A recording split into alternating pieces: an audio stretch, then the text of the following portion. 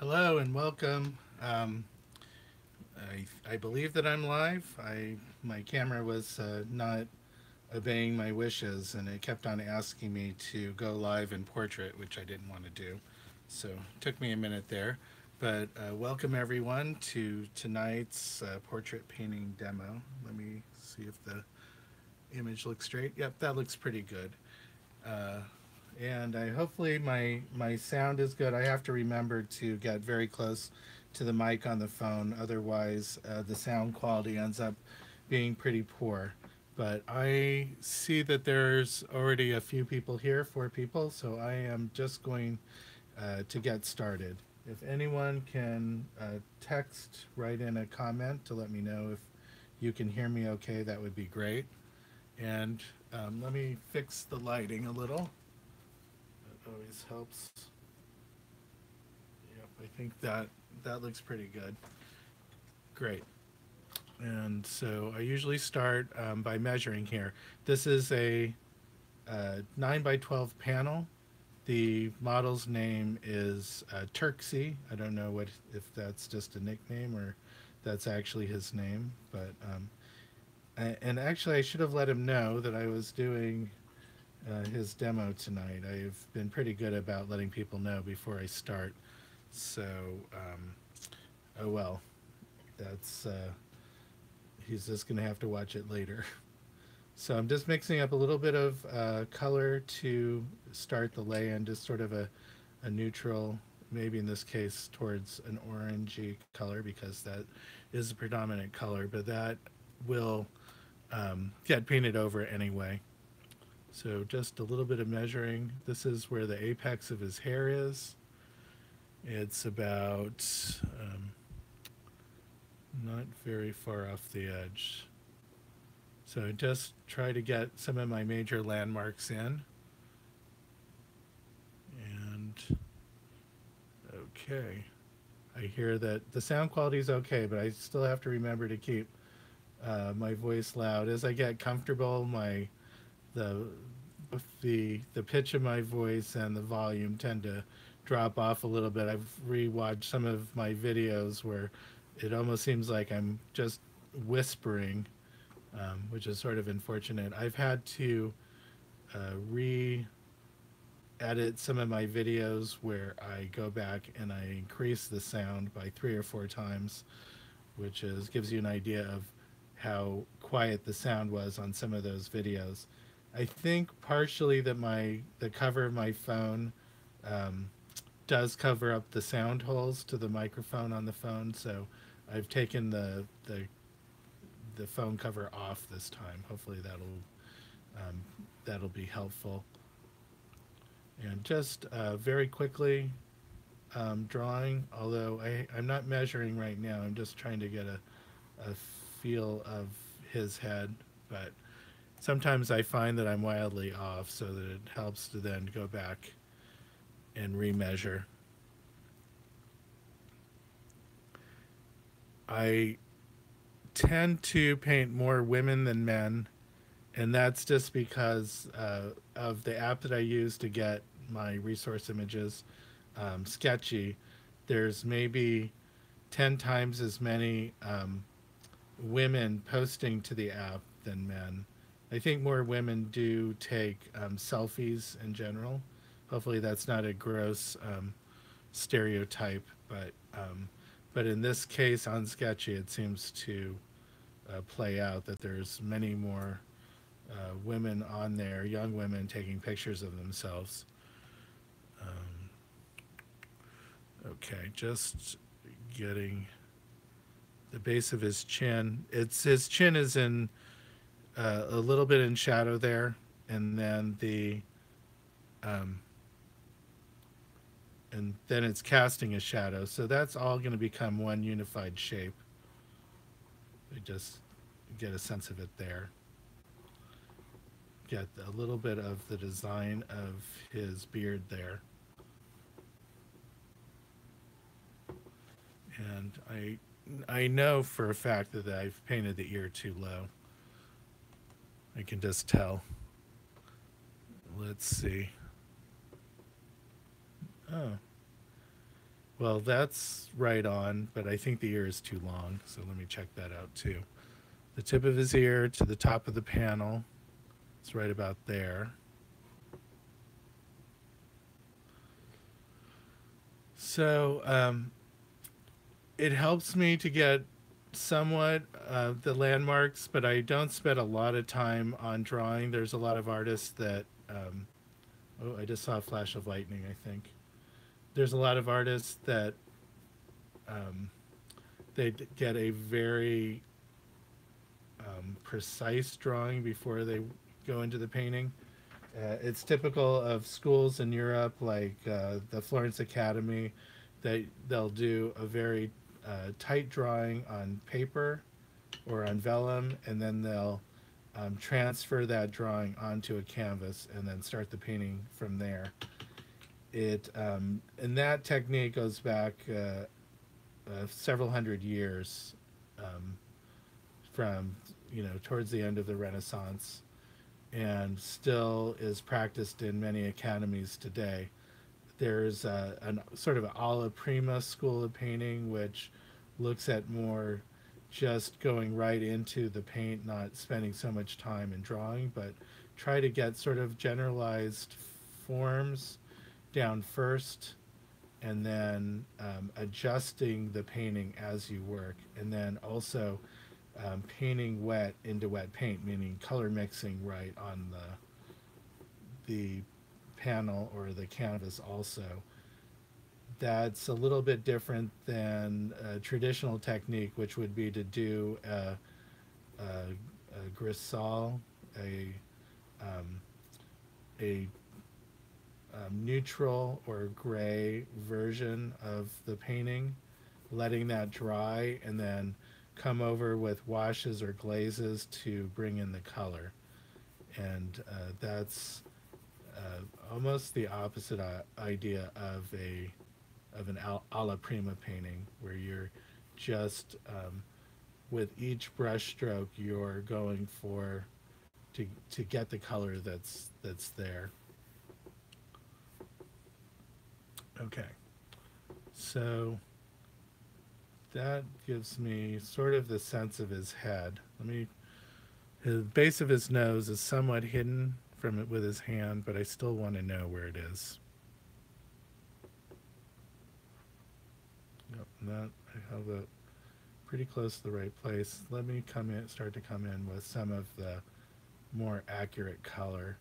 So I'm putting a little bit of alizarin crimson mixed with black. I may bring in a little bit of the dioxazine purple to shift it a little bit, as there's seems to be a little bit of a hint of purple in the shadows, and so I can use that as an excuse to bring in a little bit more color. I one of the things that I'm trying to do tonight is that I find that I generalize and take a long time to get to the finished painting. That I just put down some strokes that are just not very accurate, but just trying to get a sense of it, and then I spend a lot of time adjusting those strokes to get it to look like the finish, how I want it to be in the finished painting. And I think what I want to try tonight is to try to get some of those finished strokes down much earlier. Try to really hone in on the color and the value that's there, and the placement, and just try to get it as much the first time around as I can. Not quite yet. I'm still getting some of the drawing down, but once I get past the initial drawing, then I will try to be very accurate about the brush strokes. And it may seem like I'm painting very slowly, but I think in the end, the painting will come around much faster, because I'll have to do far less altering of the painting.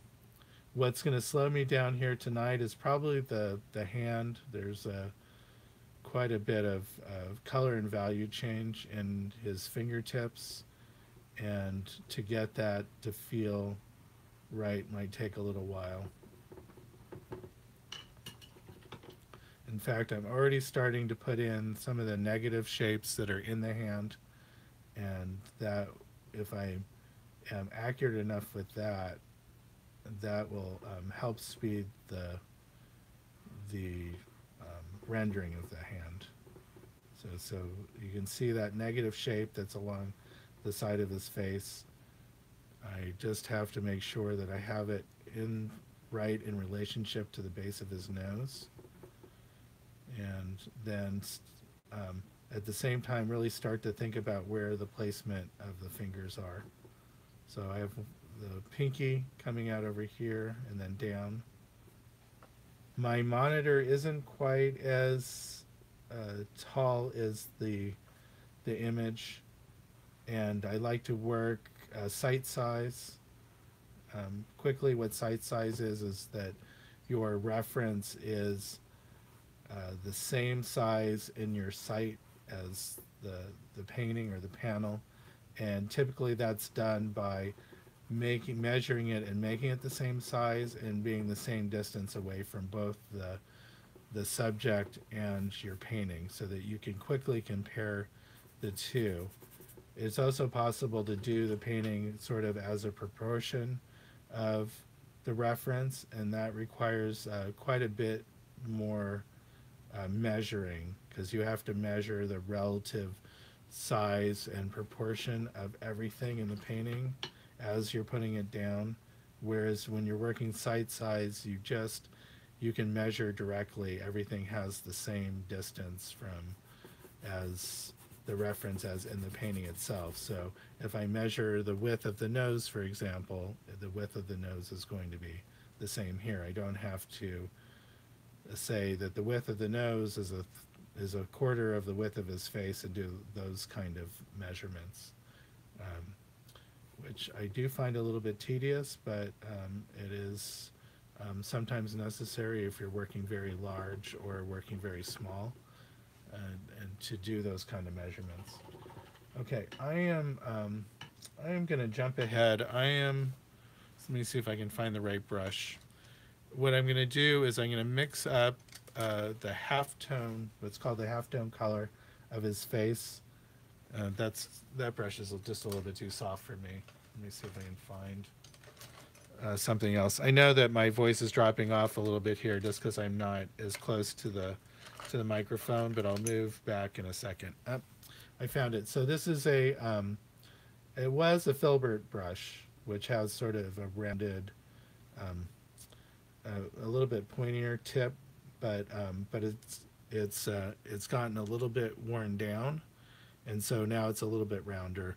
Some of my filbert brushes tend to get very pointy over time, just because I wear them down on the panel. But this one still has a bit of roundness to it, and it has enough stiffness for what I'm about to do right now. So you can't see my palette, but I'm mixing up a fair amount of permanent orange, naphthol red. I may throw in a little bit of alizarin permanent and a touch of white. I mean, right now it's just like a pure, bright tomatoey color. So I do want to soften it a little bit with white, because I can see I need the value a little bit lighter.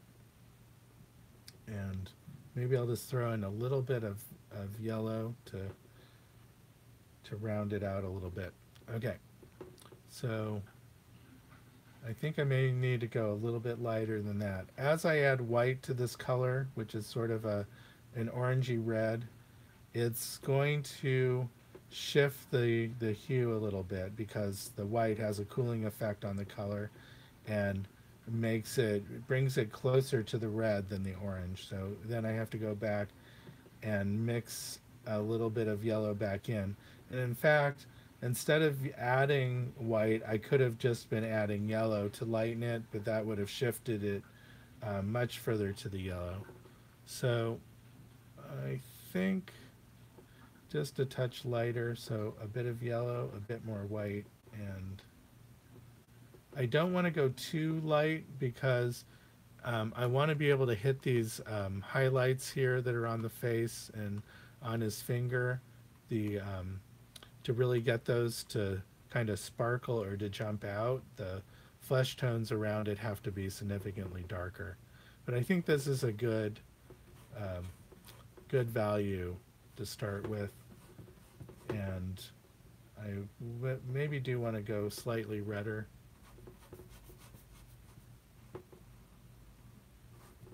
And um, so this is a slightly different approach than I usually take, and I'm just trying it out to see if I like it better. What I usually do is I start with a small area and I work laying colored brushstroke next to colored brushstroke, working away from a particular spot until I've built out the whole painting like a little puzzle. And in this case, I'm just filling up this area that's in light with one, just about one color. I may go a little bit lighter as I go up here because I already know that that needs to be quite a bit lighter. And now I can start thinking about where the fingers are coming into his face. In fact, I'll just put in some indications of white just to help me visualize where that is. That's nowhere near the color that it needs to be, but and this comes, his fingers, the thickness of his fingers are coming out off the edge of the panel here. I'm really, in this case, I'm starting to use the paint to um, create that sense of form, just the smeariness of the paint going over the dark values in the negative space are already starting to create that sense of shape of the fingers. And if I can visualize it and paint it quickly, that's even better. Hands are one of those things it's that can be very difficult to master and takes a huge amount of patience because of all of the small shapes and placements that make up the delicate um, the delicate architecture, the delicate anatomy of the hand. When you look at a hand that I'll refer a lot to John Singer Sargent because he's one of my one of the painters that I look to for ideas. For he's a master at the type of painting that I do. And if you're not familiar with John Singer Sargent, um, don't walk to your nearest Google Chrome browser and type in John Singer Sargent and start looking at, especially his portraiture. He was maybe the world's most famous portrait artist, and there's a reason why. Is because his brush work is just out of this world. Okay, so what was I saying about John Singer Sargent? Hands. That's right, hands. That's my. I segued or went on a tangent too far away, and I forgot what I was talking about. Okay, so hands. So if you look at the hands in his paintings, they're very deceptive because it looks like he's painted the hands all in maybe 5 or 6 brushstrokes, maybe similar to some of the hands that Diego Velazquez, um, the um, the 18th century, I think it was 18th century painter, and he painted the royals of the Spanish court, and his everyone sort of looked at him that became sort of this new school of alla prima painting. Um, when I say new school, from the 19th century, they looked to his work as a guide to how to paint, and it's because he painted with such economy, but at the same time a certain amount of realism that just things just jumped off of the canvas, looked so real. And but then you get up close to the paintings and it all dissolves into um, just a mess of wild brushwork. And it took a long time for people to figure out how. I don't think people actually have ever figured out how he did it, but I think it started raining. I thought I was hearing someone running a faucet or something, but now I've usually I cover up all my windows so that the light doesn't change as I'm painting, but I have the side window open tonight, um, and letting a little bit of the cool air in feels nice. So all these forms right now, the shapes that I've painted are rather flat because I'm just using this one color right now. I'm going to be painting the light side of his face, the dark side of his face, and um, and then I'm going to start modulating the forms from there. But I'm going to move a little quicker to get some of this color down. Yeah, I got a little distracted and I started painting the wrinkles in his head, and that isn't where I really want to be quite yet. Get a little bit of his hair. I'm going to add a little bit of purple to the ivory black to give it that kind of that cool undertone that it has. And I'm not going to deviate too far from the photo. Um, I I can be faulted a little bit for copying the photo maybe a little bit too much. Um, Whereas I know a lot of artists like to invent more from the photo. I I try to get my reference to be fairly close to how I want to paint it, and then I do pretty much try to match as much as I can of of what is in the photo. And because for me it's more of a learning exercise trying to figure out how to paint it than trying to make any kind of finished or gallery level work. I'm just sort of trying to learn as I go. And for me it's a little bit easier if I know where I'm going, and that means the photo is fairly resolved to the way I want it. And sometimes I do a fair amount of manipulation in Photoshop to get the photo to where I want it. Okay, already I'm starting to poke and play around, but I want to get a little bit more of his beard in. And the question is how to paint the beard where there's his flesh visible through the hairs in the beard. And I don't want to be painting every hair, so I'm going to avoid that where possible. And so I need to come up with ways of painting larger and smaller color shapes that will approximate the feeling of those individual hairs that we can see his skin through. So his chin's feeling a little bit long, and that's partially because of the way that I have it drawn, and I'm not really delineating the shadow. And the shadow has quite a bit of sort of a purpley blue in it, so I'm going to try to just add a touch of white in there so that I can get those colors to come through a little bit. Get a little bit more purple on the brush.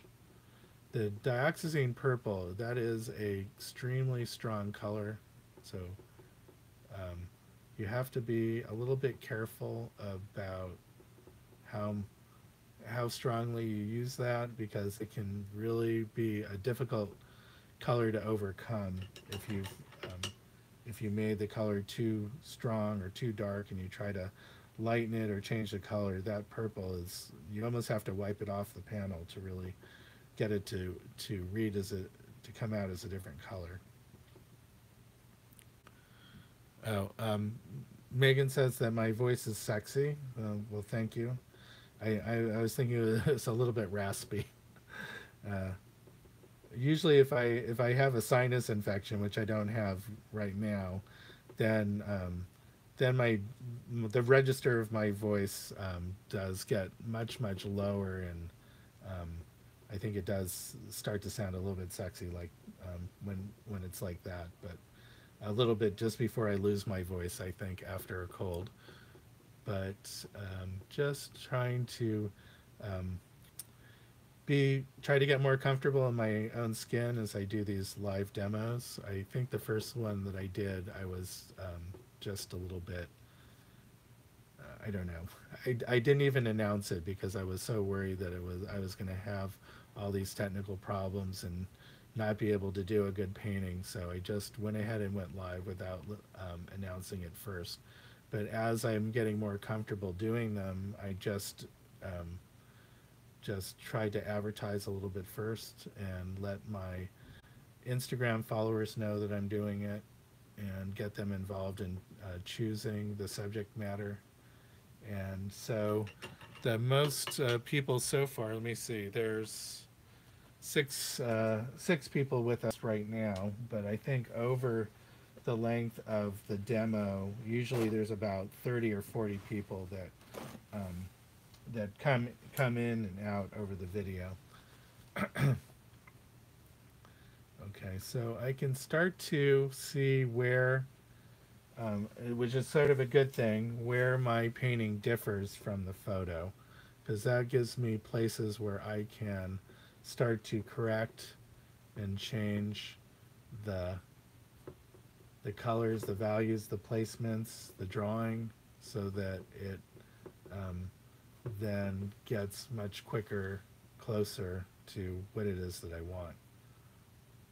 And that's sort of what I'm talking about. How to speed things up a little bit tonight is just find those differences and correct them and be as accurate as I can about those corrections.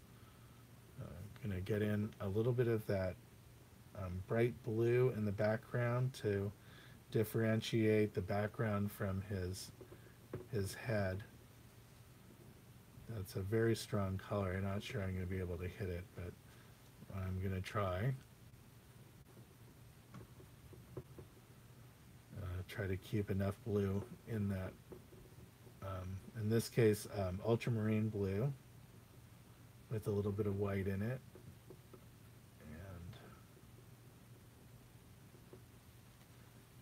And then his hairline is coming down around there, and then we have his forehead, which then drops around.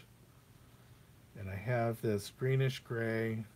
I don't know if it's really greenish, but it's a very neutral color in the background here. That's a little bit lighter than it is, but that may work to our advantage. Okay, great. Okay, and again, his hair alongside his forehead, there's flesh tones coming through in his skin, and I'll still have to figure out how I am going to go about painting that. It's a little bit of a mystery still. Okay, and want to hit some of the darks in his ears. Usually that's almost a pure alizarin permanent. That's what alizarin permanent's for these kind of colors. Very dark reds. And there's a little bit of black. And yes, I have black in my palette. I know a lot of people don't are taught either not to use black, but maybe don't even know why, or don't use it out of various principles and color choices. I use it because it serves some specific purposes in my palette and how I paint, and it allows me to get certain effects that I wouldn't be able to get otherwise, and so I depend on it quite a bit. Okay, so I can start cutting in that shape let's just get this down quickly. I know what I want it to be, so I'm just going to get it in. Um, really looking for some of those sort of visual spatial effects out of the paint um, as early as I can. And that um, the style of painting that I'm doing, alla prima, really lends itself to blurring of edges and doing things that look kind of photographic. And but the risk is over blending is something that can kind of make a painting look like it's missing life or something. And so you have to be careful the panel that you don't overdo it. So there's tension between his forehead and where his eyes are. His brow is a little bit furrowed, and then the pressure from his fingers pushing his skin even more so against that does create this area of tension. So I want to just indicate it a little bit right now, but then I'm going to work on that more because that really is the focal point of the painting, and I really do want to get um, that feeling, that strained feeling in the skin of the face. I don't quite have his eyes feeling like they're cast down or really in the right direction yet, so I think with just some small modifications I can get that to read properly. And I'm just going to throw in some of this whitest white. This is going to be one of the lightest parts of my painting here, besides his fingernails and the diamond in his ear, which look to be a little bit um, even whiter or brighter. But I just want to get some of that light area of his skin tones in to get a sense of where the forms are and how light I need to go, or how dark the flesh tones around it need to be.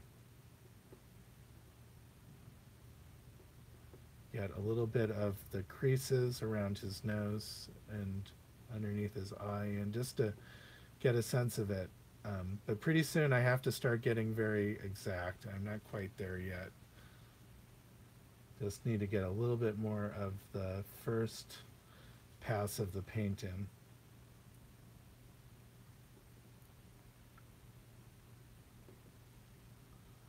Got got the right color there.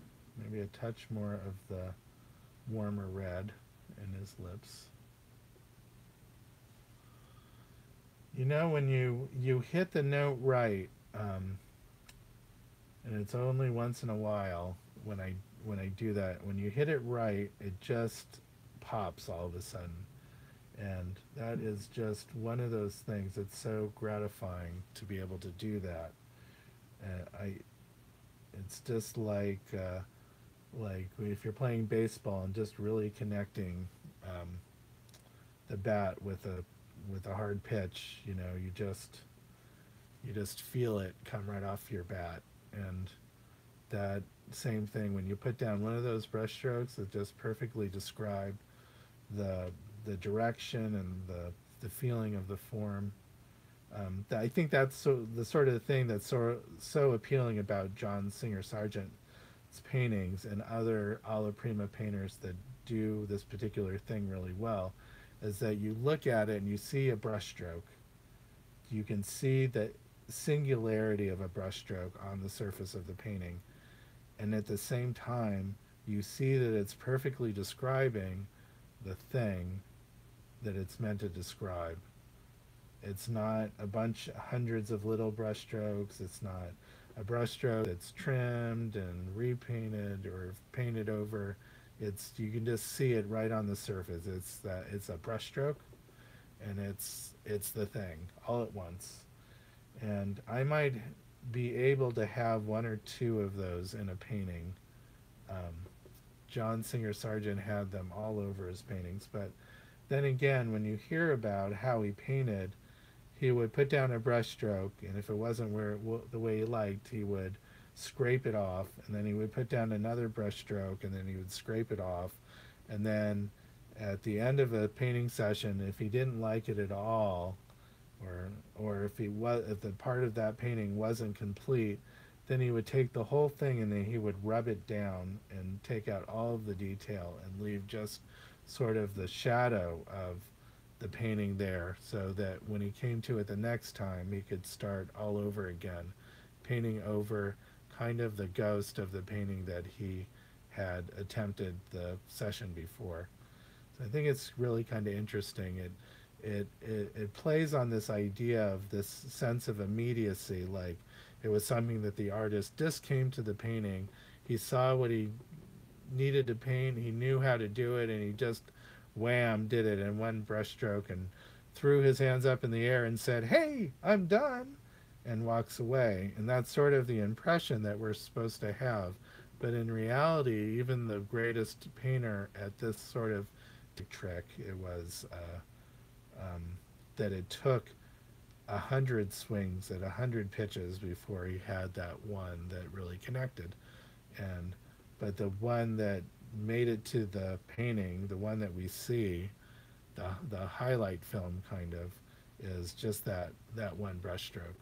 I'm um, I'm a little bit too, what's the word?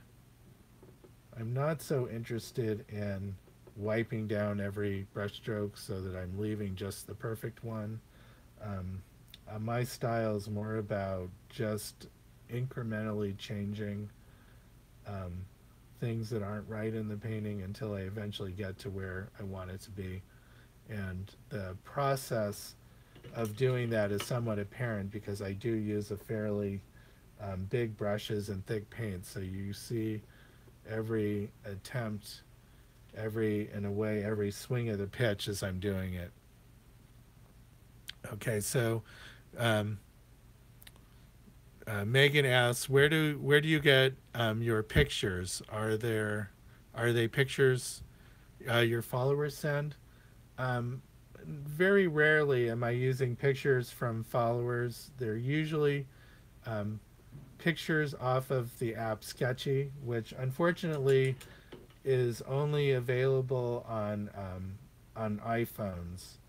And in the app, there people will post mostly selfies or pictures of their family, or sometimes just random pictures. Sometimes they're models and they'll put pictures that photographers have taken of them.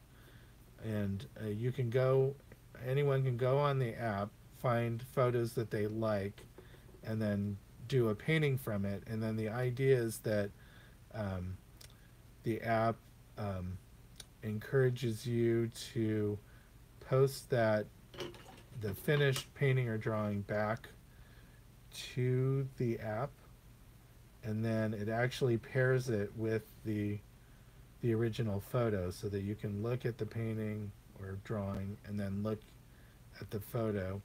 And then you have profiles more or less like on Instagram where you can look at one artist's work, or you can look at a feed of paintings that are of recent paintings that were done and scroll back chronologically of from when they were posted and look at whole galleries of paintings that way.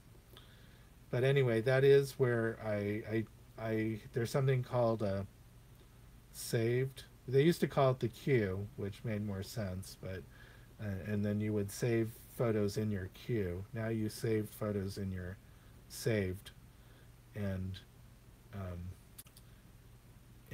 I have probably 1,000 photos in my queue. They're ones that I've seen over time that I thought I might do paintings from those. And then there's ones that, even though they're in my queue, I probably will never paint them just because there's so many other photos that I would prefer to paint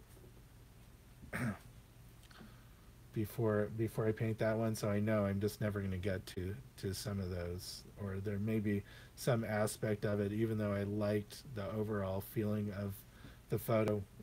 It's lacking some aspect. Maybe it's not high quality enough, or there isn't enough definition or light and shadow, or or something, or the photo's too distorted, or some piece of it um, that I don't like it enough to do a painting from it. And so, but I do have a large number of photos, and I um, hold on a second. My voice is getting a little too scratchy, and I'm trying to get some water here so I can go on. So what I've been doing recently is I'll take a group of 4 photos that I'm possibly interested in painting, and I'll post those 4 photos to Instagram to allow my followers to vote on which one I should paint. And so I've been doing that over the last 6 paintings or so. Is that my followers have been choosing the ones that I paint on Tuesday night, and then I paint if I paint on a weekend morning or something like that, then I'll just pick whatever photo that I want to paint. So you can look on my Instagram feed and see um, the photos that have been up for a vote before.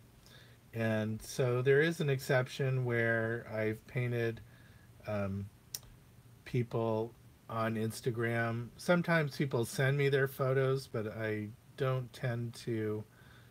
It would be really rare that I would work from one of those photos. I like to look through um, hundreds of photos before I pick one. So recently I did a painting of an Instagram follower named Shay, and she had sent me a photo, and I didn't um, I didn't love the photo that she sent, but I did look on her profile and found a photo that I liked, and then I put that one up for a vote, and it got second. And usually I paint both the first and second choice, and that one I um, because it won second, I painted it, and then the ones the third and fourth place don't generally advance. The exception to that is that there was one guy that I had on for several weeks that he kept on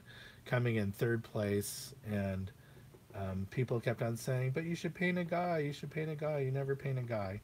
And so I decided to do a post of only guys, so that this guy had a chance to win, and and he didn't. Again, he came in third place or fourth place. I can't remember, but in any case, so I'm no longer posting that photo. Um, he didn't make it back. He was eliminated from the competition, and now I am not going to paint him. But I have this guy, Turksy, that I am painting, and then the week before I painted Turay, um, whose photo I also got off of Sketchy. So just trying to get the rest of this color in, knock out um, the white panels so I can really see what I'm doing. And then I will really start to focus on nailing the colors and the values. Let's just get a little bit of that darker, blacker purple here underneath the hand. That will help pull out the hand a little bit. Okay, so just a little bit of white left. I got a bit of greenish color coming in on the shoulder here. Okay, and when I say greenish, it's just relatively green next to the colors around it. And there's lots of purple in the shadow here. You're not going to probably see it on here, but um, on the camera, but I can see it. And when I photograph it, it'll probably be more apparent. I was trying to play around with a mirror tonight to see if there was some way that I could get my palette in the shot, but it was not going to work. I need a little more lead time to figure that one out technically. Ideally, in the future, I'll buy an SLR camera, a DSLR, and I'll have my phone and with some software tricks, you can get both um, the image from both cameras on the screen at once. It's a bit like showing images from two locations at the same time. But YouTube live stream, their setup has gotten a little more sophisticated, where you can use all kinds of different cameras and software to be able to show multiple things at the same time. Okay, I'm really going to start to study this hard so I can do what I said, is come in with some exacting brush strokes, really correcting as I go along, because I want each thing that I put in to be the final, so they don't have to revisit it so many times. I know that's kind of a nice dream. So let's see if I can get that to work for me. Okay. So Megan also asked if I am using the same brush. And I am. I'm using a brush that's bigger than I would like to paint with, um, because that gets the best results. To paint, always pick up a brush that's bigger than what you want, but small enough to do the job. And it will have a fresher and more painterly look in the end. And it'll just be more efficient, because if you need to cover over large areas, a bigger brush does that, almost obviously. Um, does that better than a smaller brush. So I am trying to get some of the smaller forms now in his hand. This, I know I'm going to have to come in quite a few times to get the hand to read properly. And his pinky finger, you can see, has kind of a triangular shape up here, where these lines are converging a little bit more towards his fingertip. And then it gets very square coming down. So I don't really have the back of that form in yet, kind of a purplish shadow. So if I can get that right, it will help the read of that finger. And there's a little bit of orange swoop that comes around from the space between the fingers. Okay. And there is a reddish purplish shadow on the underside here that cuts in for the, the wrinkles and padding of his I want to say paw, of the palm of his hand. Okay, and I want to hit, there's a beautiful pinkish tones that are towards the palm of his hand that gets a little bit of reflected light. And let's see if I can hit that color. It's kind of a tough one. It has a lot of orange in it and a bit of white. Apparently more orange and more white, and maybe yellow, because that's what I said. You can lighten colors with yellow. That's too yellow. Okay, let's see. Yellow mixed with quinacridone red seems to be the thing. I studied, one of my teachers is a painter named Dan McCaw. He is an amazing figurative painter, and he always professed to lighten your colors with yellows way before you add any white, because that's the only way that you're going to maintain the intensity of the color. Because white does a number, really, it drains the color out of paint very quickly. Okay, I think that, let me see if I am right in the corner there. Yeah, so I have his hand kind of at the wrong angle here. Let's see if I can correct that, because it's much closer to the side of the panel than what I have it, and then it cuts in faster. something like that. Okay. All right. If I go ahead and I run the highlights along the corners here, and this is a Sargent trick where he would throw in just these very clear dashes of color along the contour of the fingers, and then just a few of them well placed really helps the whole thing read. I need to come in a little bit darker red here, but not that dark. Okay. Let's see if I can do this again. There we go. Okay.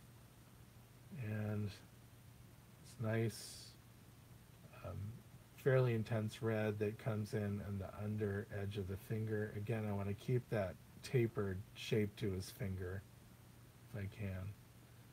And then it swings back with a little bit of that dark purple accent here. I have to do this again because I drew it in the wrong spot to begin with. It's like I'm having a little bit of deja vu here. I swear I painted this already. Okay. And then the greenish neutral shadow on his chest helps that form read. Okay.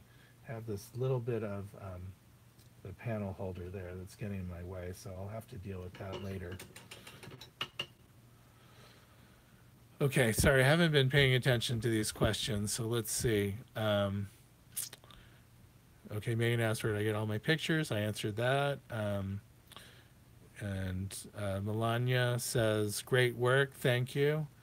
And also asked about using the same brush. Okay, so I answered all those so far.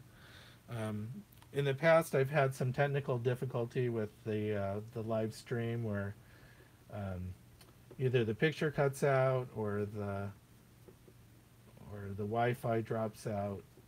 And the one last week, I kept on talking even though the picture had froze for about a half hour. I finally looked up at people's comments and said, oh, your picture is frozen for me. I said, wonder why. I probably had too many apps open and I didn't even think to clear them out before I started, but hopefully the quality of the information overcomes whatever technical issues come up while I paint. Okay, so again, modifying this to find where things are. I have his chin line. I need to make it a little bit more acute, coming up a little bit faster and coming in with those small changes of shape and color to make it feel like his skin is reading through the beard. Then it gets kind of like a light purple in here too. Colors coming through. Okay. So right now I am starting to do my squinting. And squinting is a very important tool for doing this kind of painting that allows you to reduce a lot of the detail. Okay, I'm just going to indicate where that diamond is. Okay, that's too much paint to begin with, but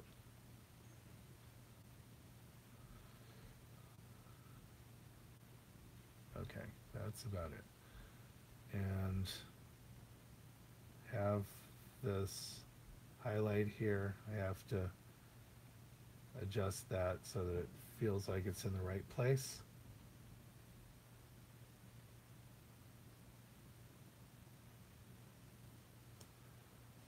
Okay, so this is where I want to start to get very exact, making sure that I paint one color next to another and really spend a fair amount of time mixing to get the right color and lay it down just in the right place.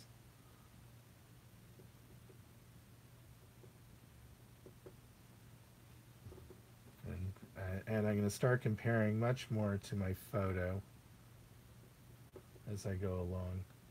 So that line uh, under the bags, the um, shape under his eye, is much more orange than when I had it. So I'm pushing that to get a lot more color in there in that shadow.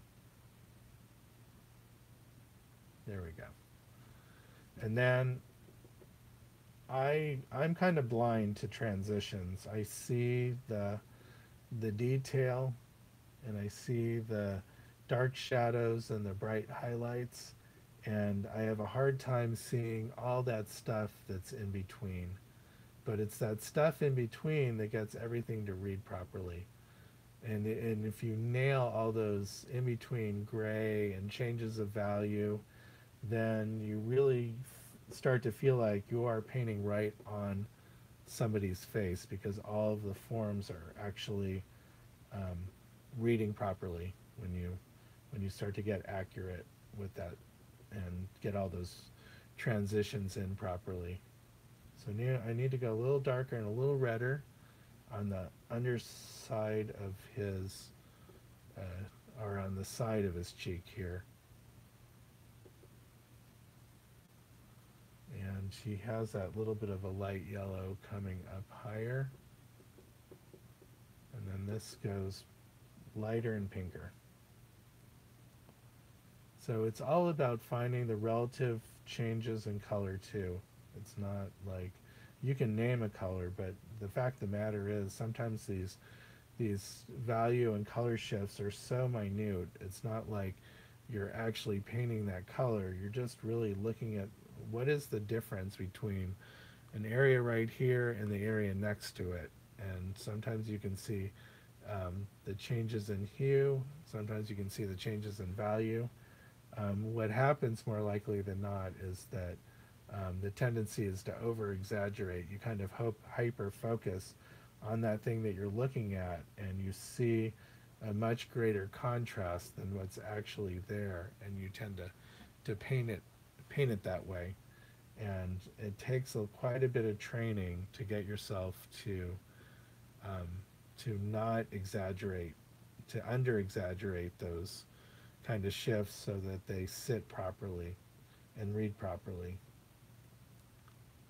Okay, I'm mixing quite a bit of paint now on my palette. I should not have any brush strokes that are starved of paint because I have plenty of paint to pick up. Okay, got to cut that ear a little bit closer to the head, which means I need a little bit more of that purpley color that's in the background. So ultramarine blue, a little bit of white, a dash of dioxazine purple. Yep, that's it. And all in one stroke. Perfect. Great. So, squinting, squinting, squinting. And where the shadow on his neck, or this area it's not really shadow, but it's not in direct light, more of a halftone again. It really shifts to orange, more of an orangish red color before it then starts to be a little bit burned out there in the photo. But I want to keep some of that because I think it's interesting that very white, bright part of his flesh tones and his collarbone and neck. Okay, gotta find that, oops, oh, accidents happen, no big deal. I'm trying to find that purplish color in his neck here. Okay. So I've been painting for just about an hour now. I had this sort of fantasy in my head that I would paint the whole thing in an hour, but that was not being realistic. So, but I do see that I could get this thing finished in an hour from now, so a total of 2 hours. So that's what I'm shooting for. And to get there, I have to be right more often than I'm wrong. which means when I put down a brush stroke, I've I've done it um, to a certain level of satisfaction to match what's in the photograph. Sorry, get rid of that mistake.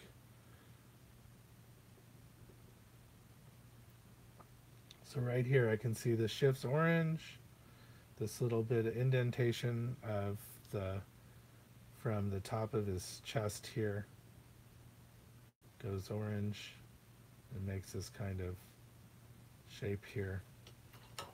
Then if I really squint down, there's these pinkish whites that come in here.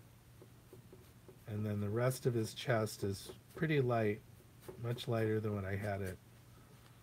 And that's a little bit better. Also, if I can, see how interesting these brush strokes are with the square brush. If I can keep some of that and still get the character of his collar, I will, because I think that'll add interest to the painting. Got the colors in his neck, which are kind of reddish orange here.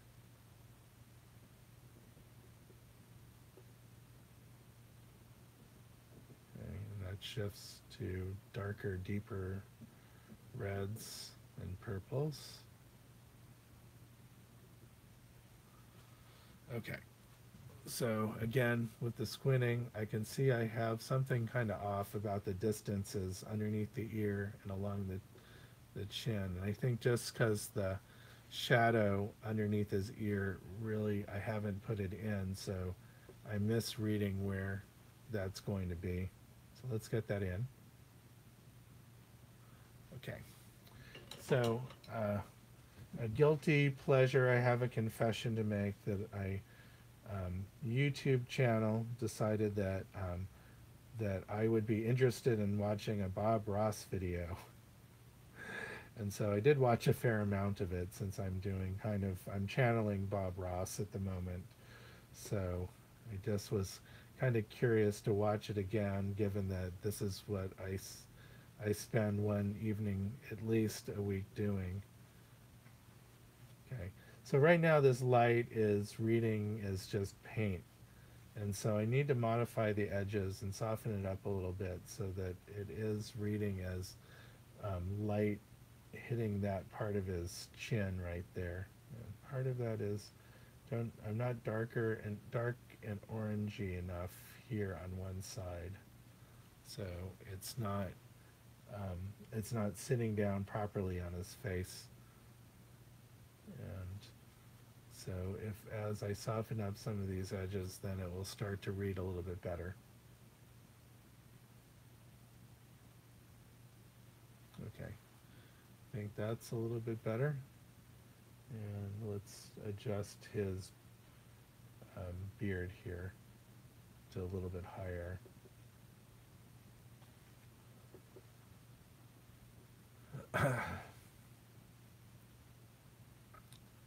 And need to get in the hollow of his cheek here. Just a little bit of shadow. So the light is coming from a little bit from above, so it's the underside of his cheek that gets the shadow. Oh, I want to get a little more color in there. There.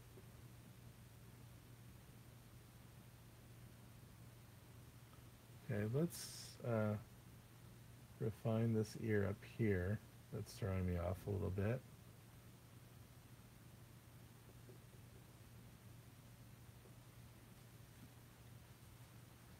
And I'm going to throw in just some of the highlights that are on the tip of the ear,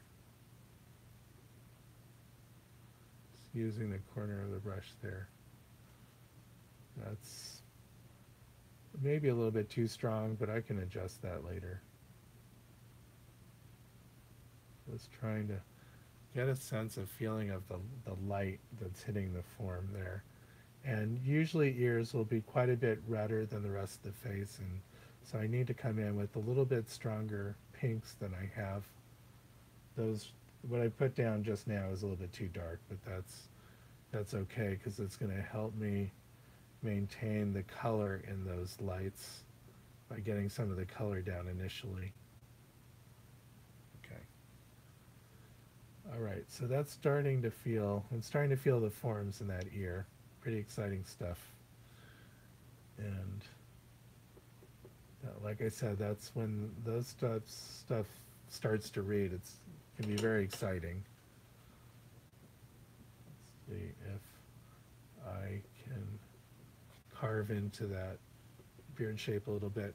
You may start to hear some crackling in the background. Of course, this is the 3rd of July. Everyone has excess fireworks and are want to start celebrating early. So you're going to hear that unless I decide to close the window.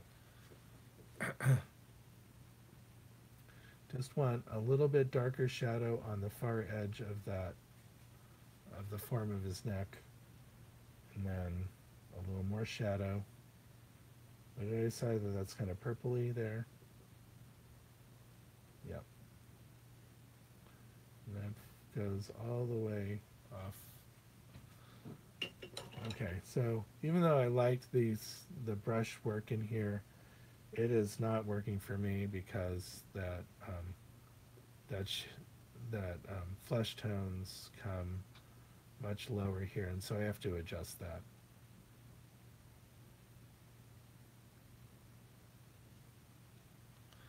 And it's more important to make it feel like flesh than it is to show off my brushwork, especially if that brushwork doesn't show off the flesh, and I mean doesn't look like flesh. So in a way that's sort of a wasted effort. It needs to, job number one, look like what it is that I'm trying to paint, and then number two can be a little bit flashy if that's the case, but not when it's not doing its job. Okay, just got that out of the way. Okay, so I'm going to sit back and look a little bit. His nose, I don't have quite vertical enough. Let's see if I can get the right colors on the brush for this.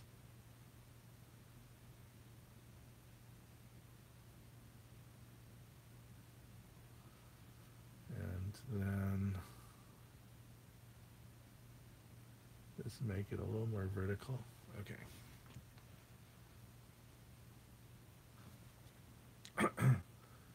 Okay, so I'm going to start painting a little bit into his forehead to get some of those really subtle value changes going on so that it does start to feel like flesh, because right now it just feels like a messy wash of color.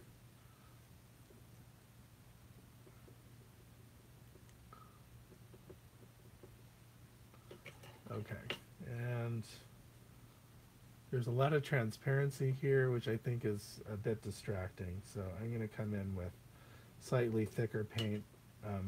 For those who've listened to my videos before, my demos, I like to get my paint to be kind of a wet, creamy consistency, and usually it will have a lot of white in it in the light side, and thus be fairly opaque, so you're not seeing all these transparent washes. And that's kind of what I want there. Okay, needs a little orange. There is kind of these marks in his forehead that look like little brush strokes, so I'm going to try to make them brush strokes. Okay, that is pretty far off from what I wanted. There's sort of this pinkish line that comes in that describes, that is some of the wrinkles in his forehead. As I start to get those things right, his skin on his forehead will feel a little bit fleshier. Okay. And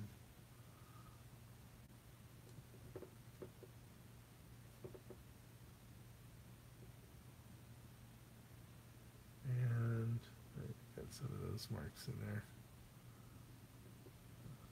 And getting all the wrinkles here, hopefully in the right places.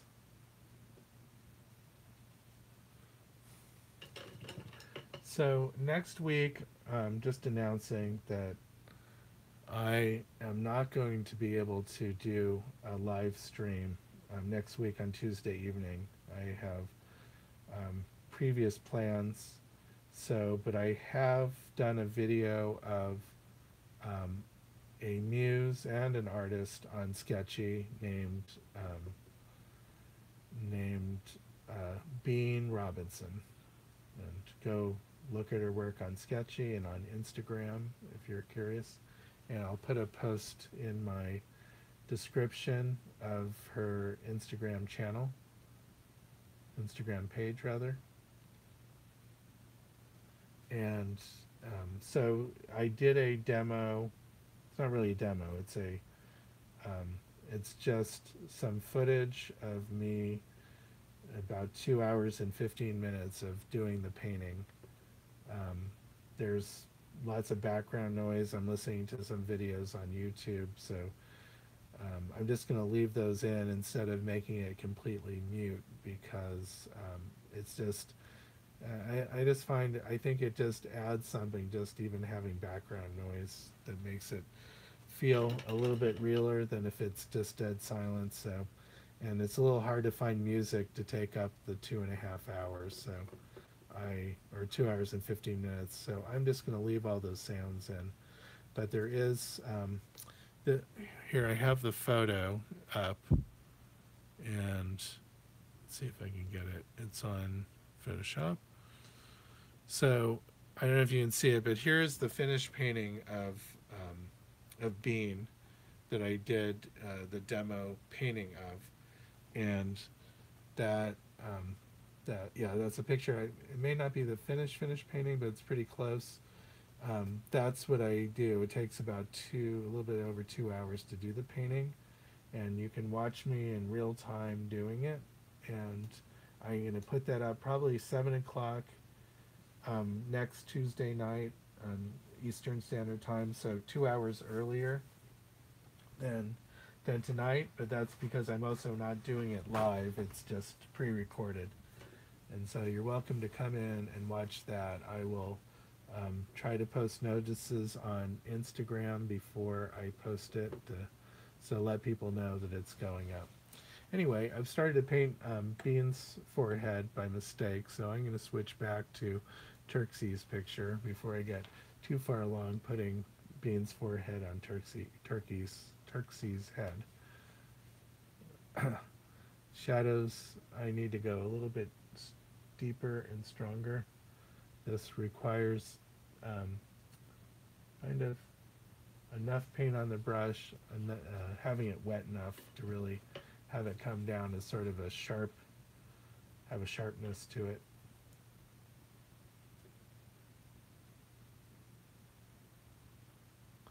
Let's see, those wrinkles are a little bit redder there, and they come across. Okay. And if I get the changes in values and these sort of wrinkly shapes there, hit the tops of those with a little bit of white, then they'll maybe start to read a little bit as folds in a face. There. Hold on. Try to get these tricky brush strokes working.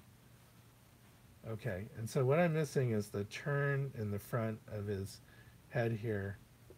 I have it painted so it looks a little bit too flat, and don't have the angle right, and I don't have the changes in value that help that read properly. I think that's actually a little bit better now. Just needs a little more adjustment. And then the hairline does come down lower. I don't have it quite low enough.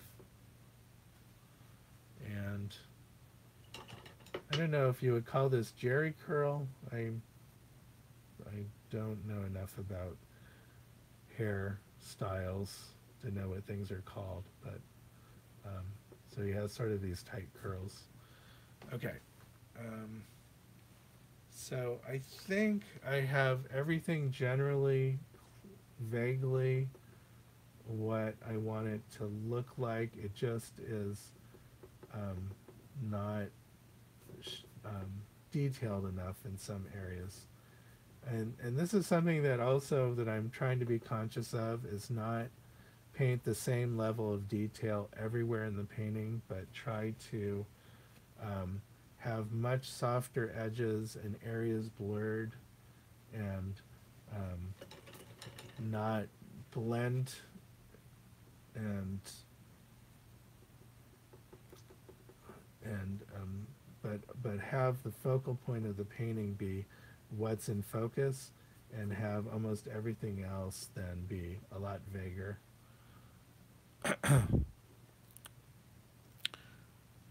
Okay. I'm reading this question from Alanya. Are you using the same brush? Question mark. I said mostly right now, and straight paint. I'm not sure what the question straight paint is, but I'm not using any medium. I'm just using the odorless thinner that's called Gamsol. It's a Gamblin product, and it's a highly refined um, mineral spirit that that doesn't have any odor. It's sort of like low VOC paint. It doesn't have as much toxic fumes to it. I don't know if it has any toxic fumes. That's why I'm not saying any, but I don't want to misrepresent. This is where things get interesting as the values drop, as things get nearer and nearer to his shadows. Um, I totally forgot what I was going to say. That's okay. Um, yep, that's what happens when I'm painting. I'm being very visual, and then I can't remember. Oh, I was going to say, as the values drop, then you start to see all these plays in color that are happening. So there's some greenish values in the shadow, there's some reddish tones, and some pretty interesting shapes. This is actually coming up much higher, or his lip is coming down lower, one or the other. I'm not sure I ever measured his lip, so I'm going to do that now. So again, people who are out there, if you're willing, please put a comment and let me know where you are watching from. So you can see, if I measure carefully, that the middle of his divide in his lip right there is actually coming down much lower. So I need to adjust everything to make that work if I want to keep true to the value, true to the proportions in the photo. And so I'm pulling that nose edge down. I did measure the nose, and that was in the right place. Base of the nose. It can be a little bit lower.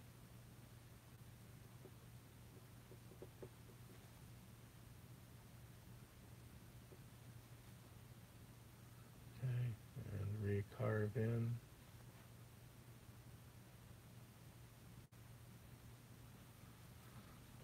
Okay, great. And so what I have wrong is, it's part of my natural skewing, is that I have the direction of his mustache is like completely wrong. Wrong. That's kind of a harsh word, but it's not where I would like it to be. And that's a little more politically correct there. Okay, not wrong. It's just not right. Okay. So now I've gotten the upper lip kind of in the right direction, and now that shadow, that mustache really does, it's kind of a shame. I really like the way the lip was coming out. Now I have to completely repaint it, but that's okay. As you are more willing to fix things and move things around, just the better you become at it. So repainting whole parts of the face can just happen very quickly if you get good at it, and because you already have everything else down in the right place, the right shape, and then So coming in and getting the those pieces right is a lot easier. Okay, now I think I'm closer to the right spot, and that'll give it also the right character. So his lip there, and then darker reds around it. Okay. All right. So there's that. The height or the where the separation is. Got that measured correctly. It's still. Um, it's actually not too bad. It's. I was about to say it's still a little bit too high, but I haven't really completed his mustache. Put in the upper lip where it needs to be. Right around there. Put in the separation. Okay, good. Cut the beard in. Okay, something looks really funky there, but I will keep on painting and see if it starts to jump out at me. I think some of the shapes in the nose weren't right. Okay. Okay, so what's probably wrong is, again, there's that wrong, is I don't have the profile of his face quite right yet.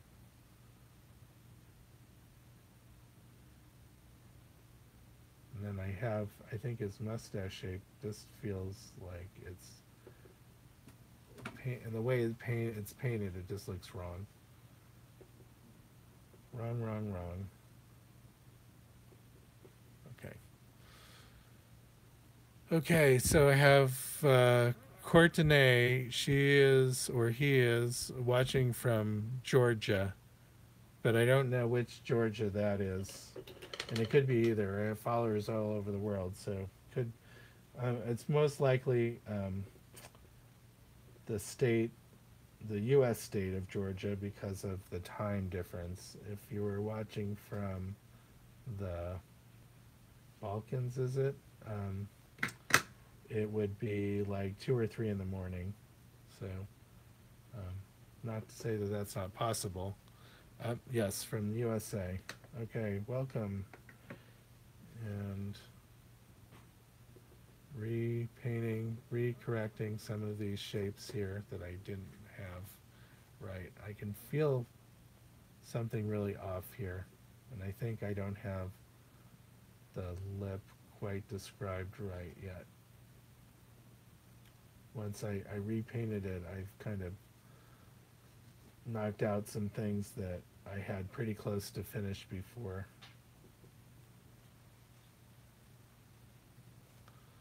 And there's a little bit of height of light edge on his upper lip. That is should be right around there. Let's see if I can get this measurement. No, I have something off in there. I'm just not feeling what it is yet. Let's bring that separation line up just a little bit higher, because even if I have the drawing off there and the measurement off, it felt right before.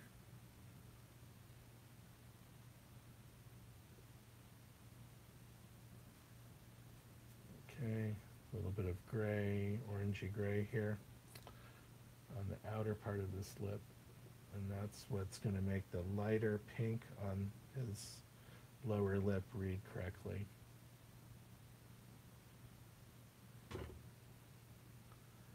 And this, I maybe can't repeat this enough, is where things transition from light to shadow, you often see there's a lot of hidden color there. Gives you an opportunity to throw in a little bit stronger color. Okay, that's starting to feel a little bit better. And then I also have to bring back his chin, which kind of got lost. Okay, I see I have my work cut out for me. I have a half hour and I'm kind of stuck on this.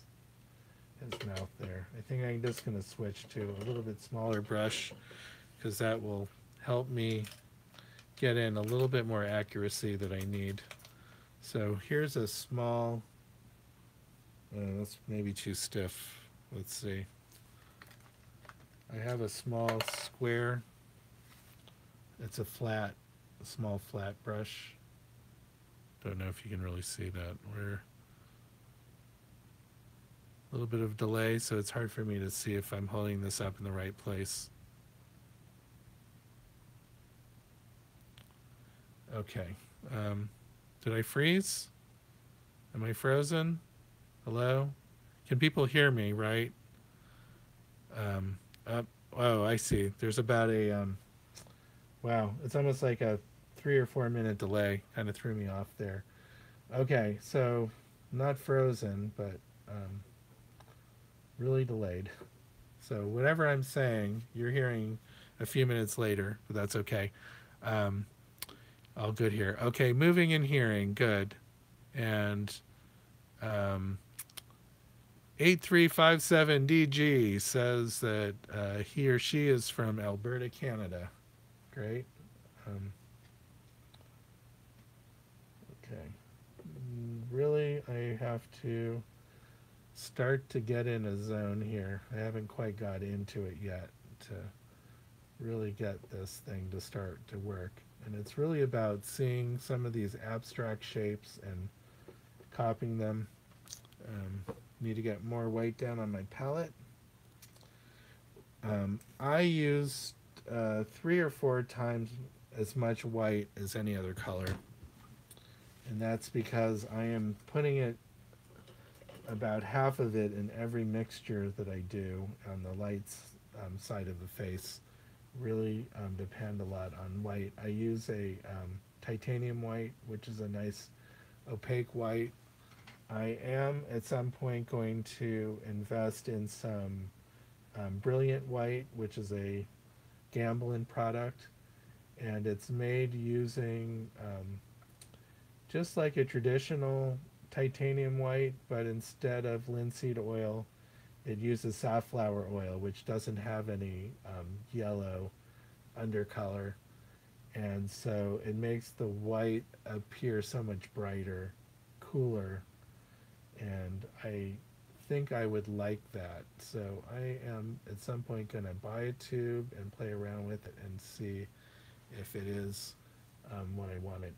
I'm getting a little bit off track here and maybe myself into trouble because I'm doing some blending with a smaller brush and it's not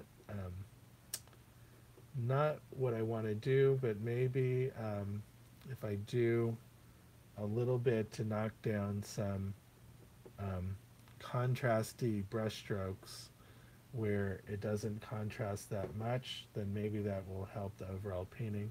And again, I said I did want to knock down, make out of focus more things that weren't sort of the central focal point to create a little more interest in the painting. Okay. So let's get this eye looking down in the right direction. It will be helpful.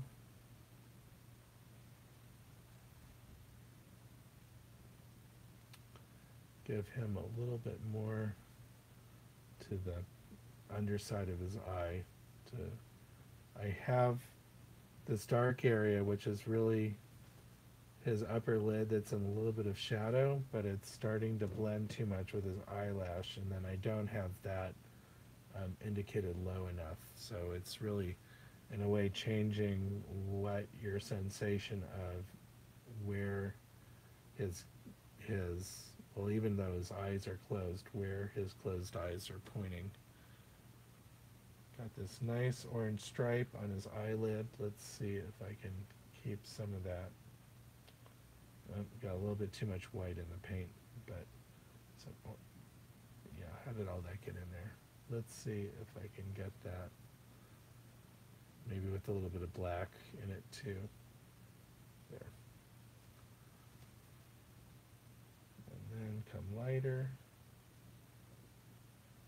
up here.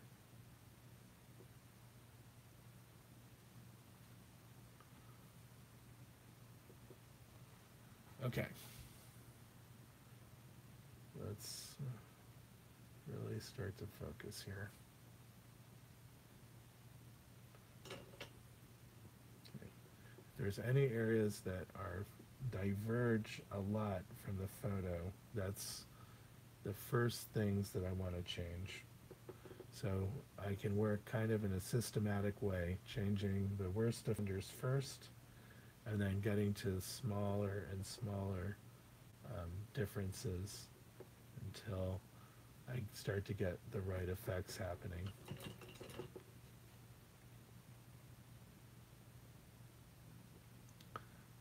Again, the hair coming, the skin tones coming through the hair. Ooh. Okay, just going to close the window back here so that I can get the benefits of the air conditioning. Okay, great.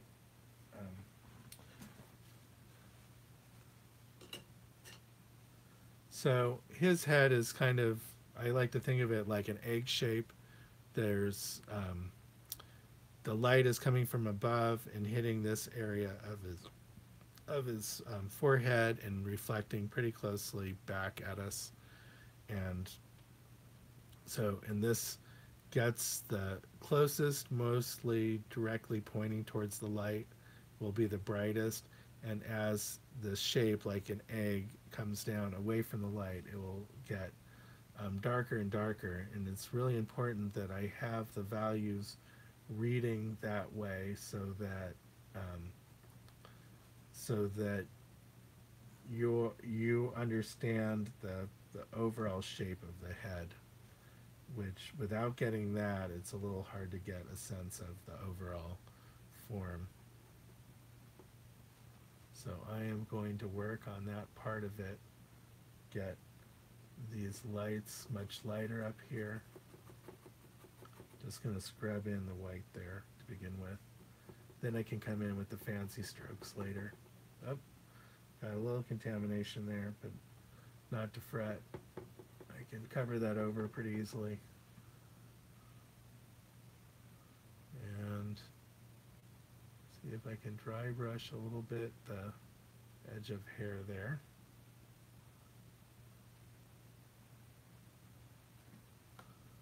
And cover over that white there that's a little distracting. And then I'm cutting off a little bit of the back of his head. I mean, there needs to be space where the brains go. So if I don't have that right, then you pretty much intuit it that it's wrong, that it feels wrong.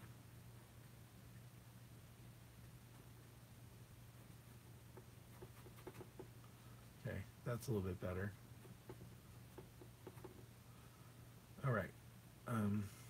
And again, I have sort of these interesting dabs of flesh and bluish reflected lights up here.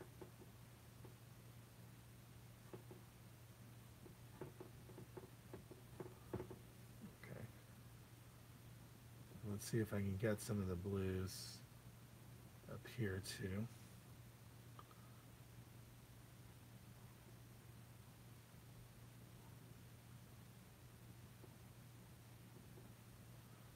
Okay.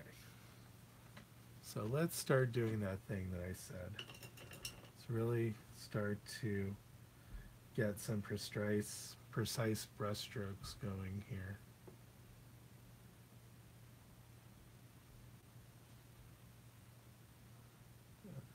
A little bit more highlight.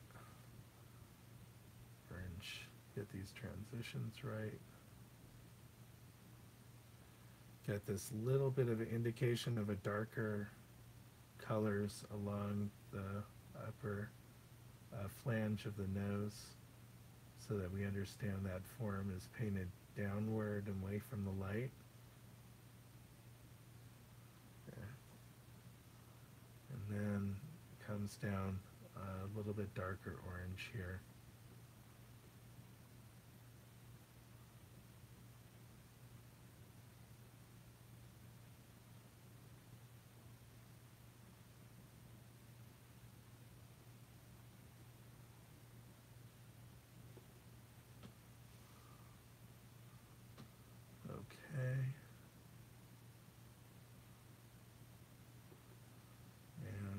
someday I'm going to get this lip to read properly.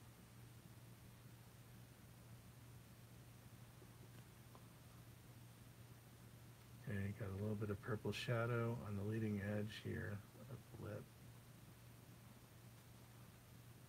And now, hopefully I have it in the right place that I can paint these pinks here properly.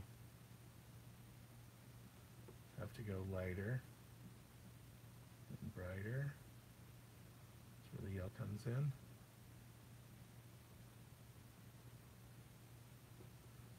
And that stronger color that I said between the light and shadow.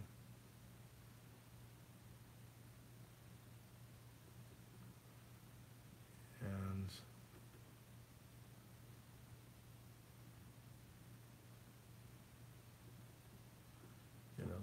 get that orange out. Okay, and then there's this shadow, very purple shadow underneath his lip here.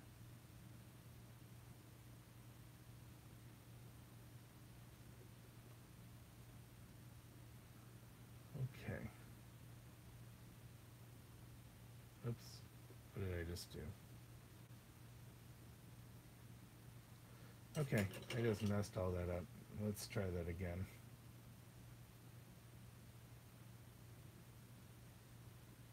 That's better.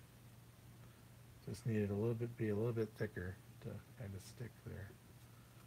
Then if I come in with my lightest light here on the lip, just a little bit of edge there, then I can start to see it.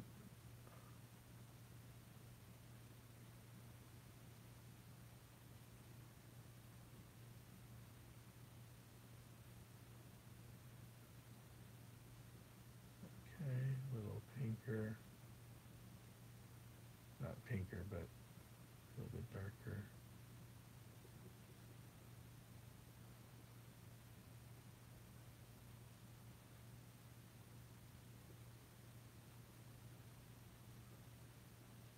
Okay. I think if I correct this mustache, that's going to help quite a bit here. Yeah, that's starting to feel better. Okay, a little bit more decisive with the shadow here.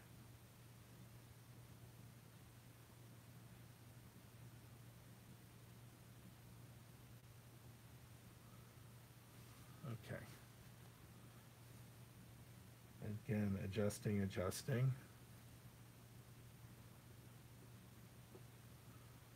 Okay, so I said what I wanted to do is change those things that were the most off. So there's some values in the forehead here that I don't have painted in that it needs.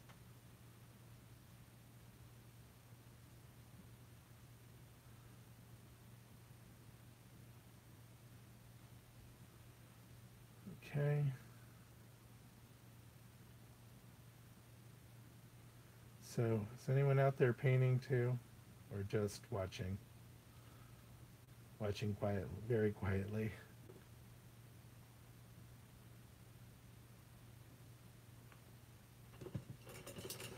Okay. Now, I don't want to make this 2.5 hours, so I am trying to really get this thing done.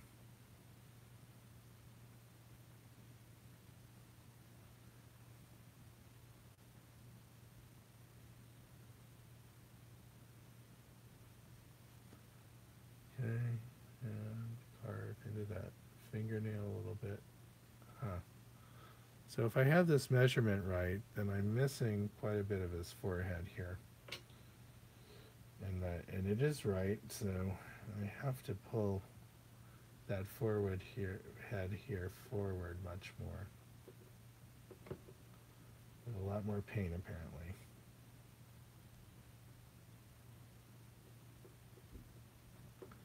And if that's off, I also have his hairline off.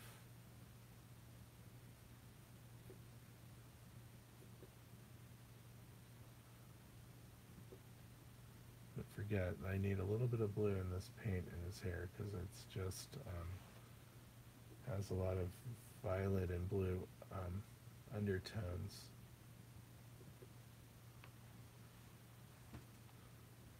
Let's get the edge of his hair there.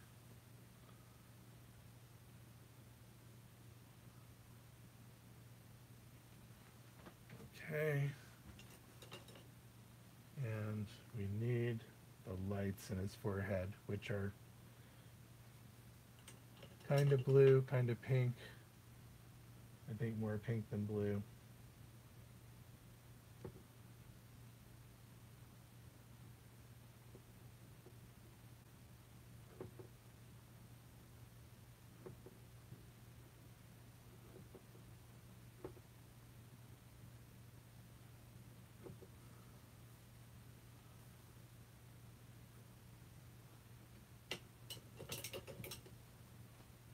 Okay, that's where I'm getting a little bit of blue in here.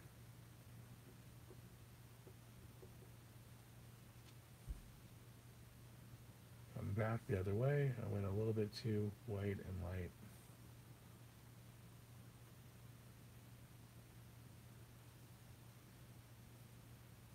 Okay.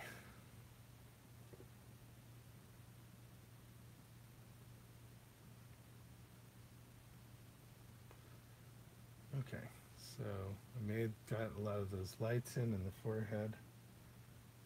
Change the, give a little bit more forehead here because I was moving the hairline over. So I have this area should be much narrower, I think.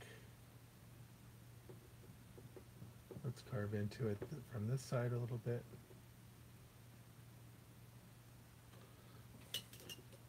I always say there's two ways to fix something that's wrong. You can fix the thing itself, or you can change everything else around it. And sometimes the right thing to do is to change everything else around it. And that is, it's easy to look at something and say, oh, I made that too light, let me make it darker. When sometimes the right answer is, oh, that's too light, let me make everything else around it lighter so that it looks darker. So that's the other way, and it's easy to forget that, oh, you have another way of fixing it. It's all about relative colors and values. Okay, did I give him enough forehead yet? I think I'm still missing the mark here. It's coming out and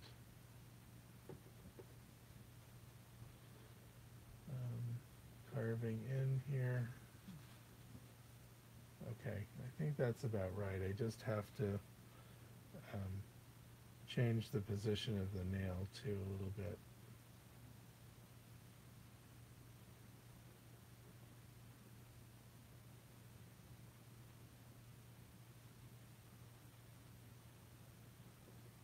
Okay, and got the light in his fingertip there. Yeah, and because it's alla prima, when I put down a brush stroke, it's picking up all the colors that are underneath that color.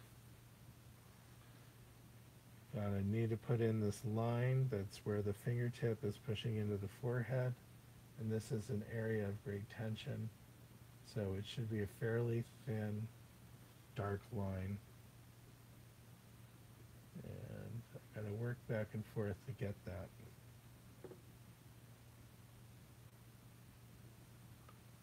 Okay, a little bit of a water break here.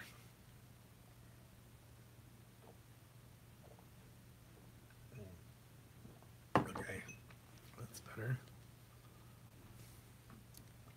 Okay, so I can start to see that I can really get this thing to work in a few strokes if I'm really really putting down the right strokes in the right way. I'm not that far off. Yeah, what did I just do? Okay, so that finger is not, I just put down a shape that was totally not where it needed to be. That comes down lower. And comes around, and then that goes into a darker red below that. Too dark, but yeah. And that comes around, and okay, so I'm painting how I always paint, which is progressive passes that get closer and closer to what it is, and kind of failing miserably about putting it down right the first time.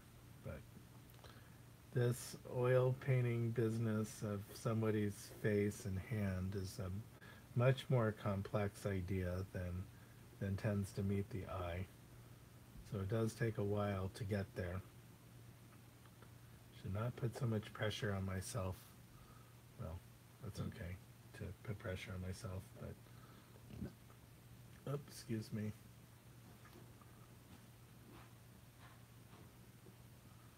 Okay. Is it starting to look like a hand? That's the question.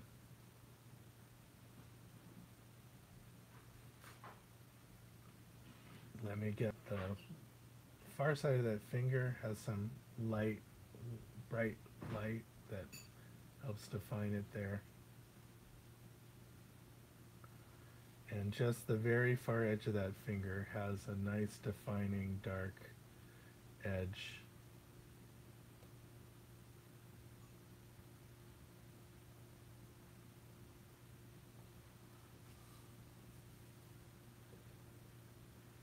Oh, it's really humid tonight.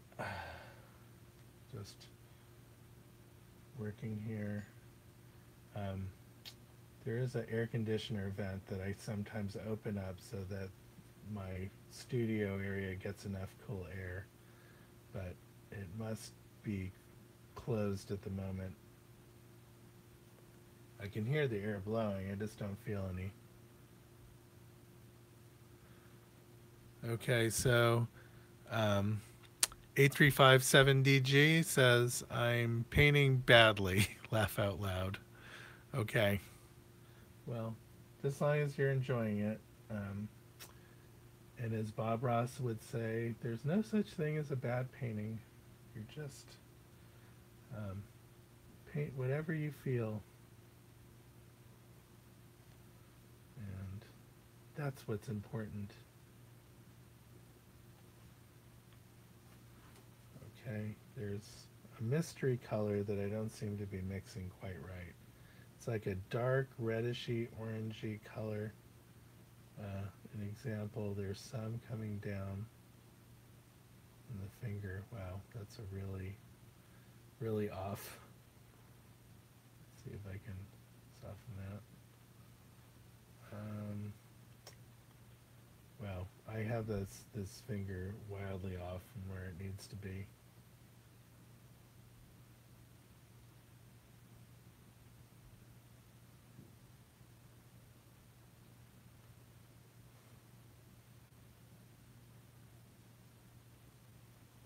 Okay, that's a little bit better, I think. So without getting crazy about painting every small shape in the hand to get the fingers to read properly, I'm going to see what I can do. See if I can do what I can to make it look like it's reading right.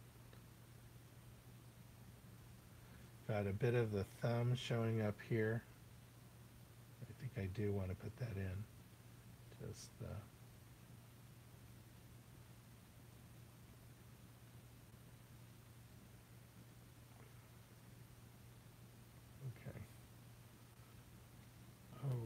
all right. Again, this other finger here has some lights hitting it to help separate it from this one next to it.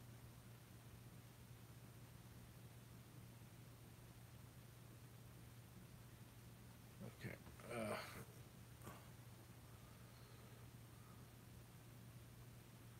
I may give up on this painting sooner than I thought just because my back is starting to hurt.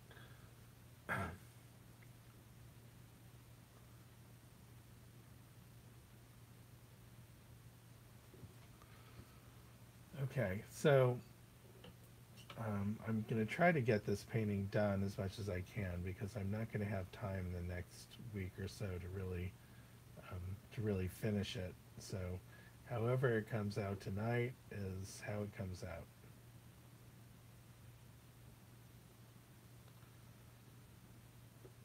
You know, I really don't not feeling the character of his hand quite yet.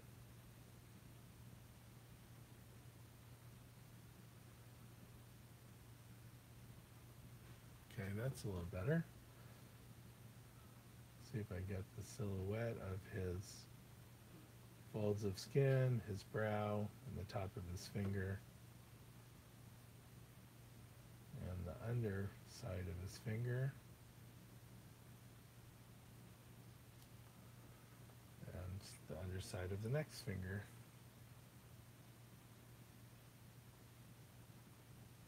Okay, that's starting to read. That's starting to read.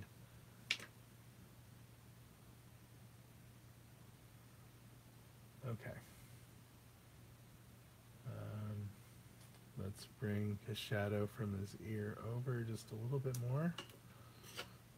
And his neck line also over a little bit. Where's that blue when periwinkle blue when I need it? Um, that means I'm going to have to move his diamond ring over to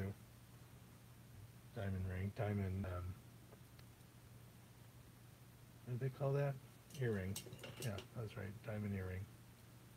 That just gets moved over. Okay. Huh. He looks interesting with two of them, but no.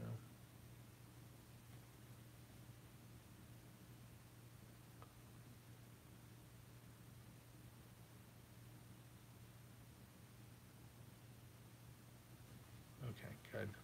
Good, good, good. It's got a little bit of just a touch of black up there to define that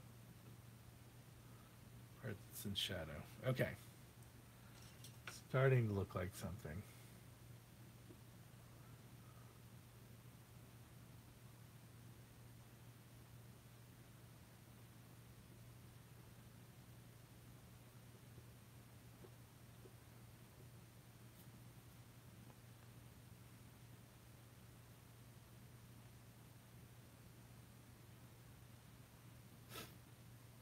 Okay.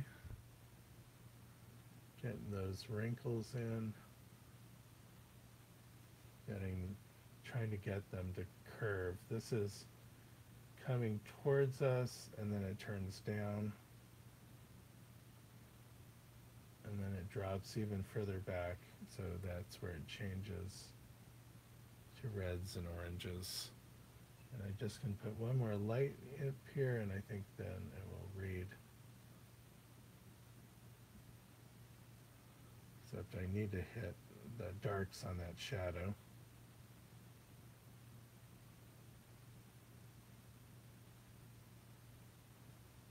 There.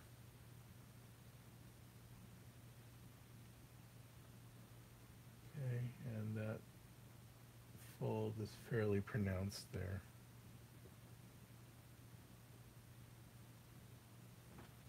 Okay.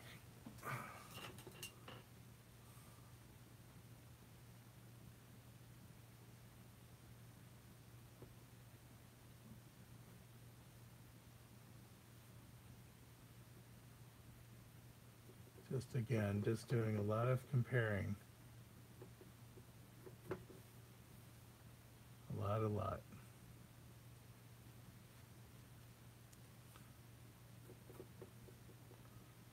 I'm in with his curls a little bit here.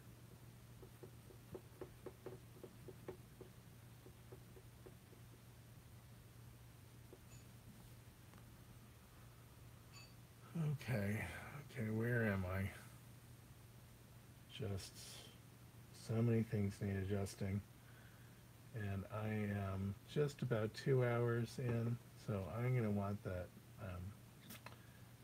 half hour more. I think only because I've had to get this hand thing resolved.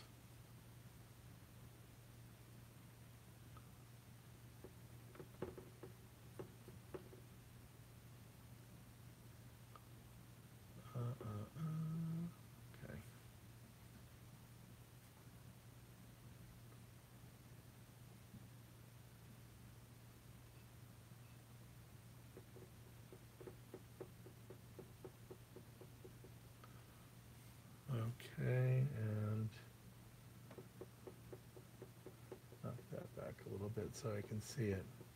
Sometimes you'll have a patch of, especially in the darks, a patch of color that's catching so much of your studio lighting that it's a little bit hard to see the color because it's just reflecting right back at you.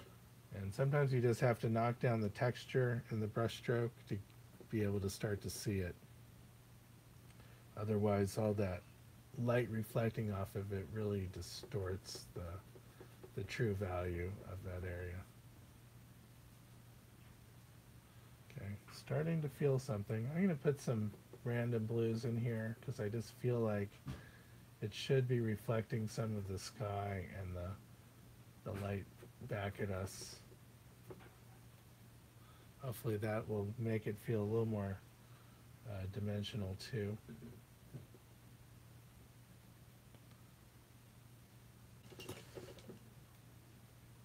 So these colors and values in his forehead are very close, but they're not quite just reading right yet. There's too much contrast in the transition, so I'm just softening that up. I'm softening it not by blending it, but by putting in intermediate brush strokes that that hide the differences.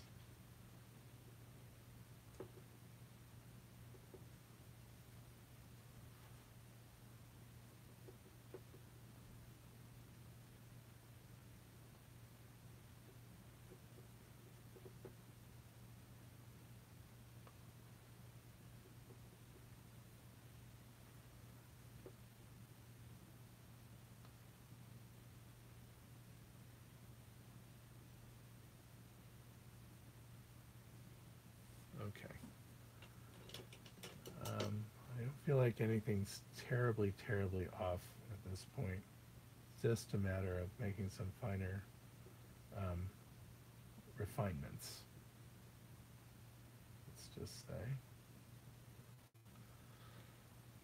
And need to still feel a little bit of this anatomy. It's a little bit of a turn towards us on that on that eye.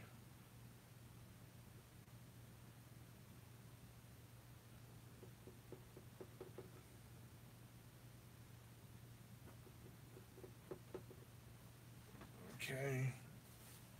So, half hour left. I am going to use every second of it.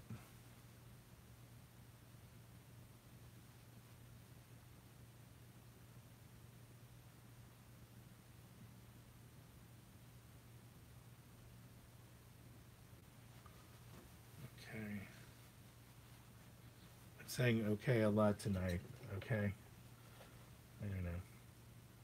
One thing when you start doing a lot of live videos is that you have to catch yourself saying certain things like and okay. See, I can't help it. It's just I've been doing it for way too long. I'm not sure that I say that much in my normal speech. I just think when I'm painting, both the combination of painting and being live streaming, I sort of get out of my own head in a way, and I find myself stammering a bit more, stammer in real life. Okay. And there I am. Okay. I'm okay.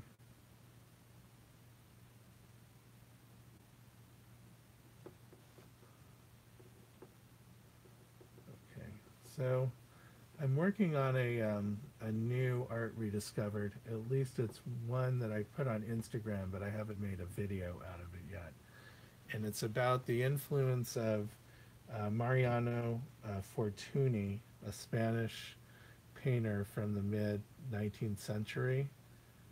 He died very young at the age of 36, but I noticed that he had done some paintings of boys laying nude on a beach, kind of like reminiscent of Sorolla paintings.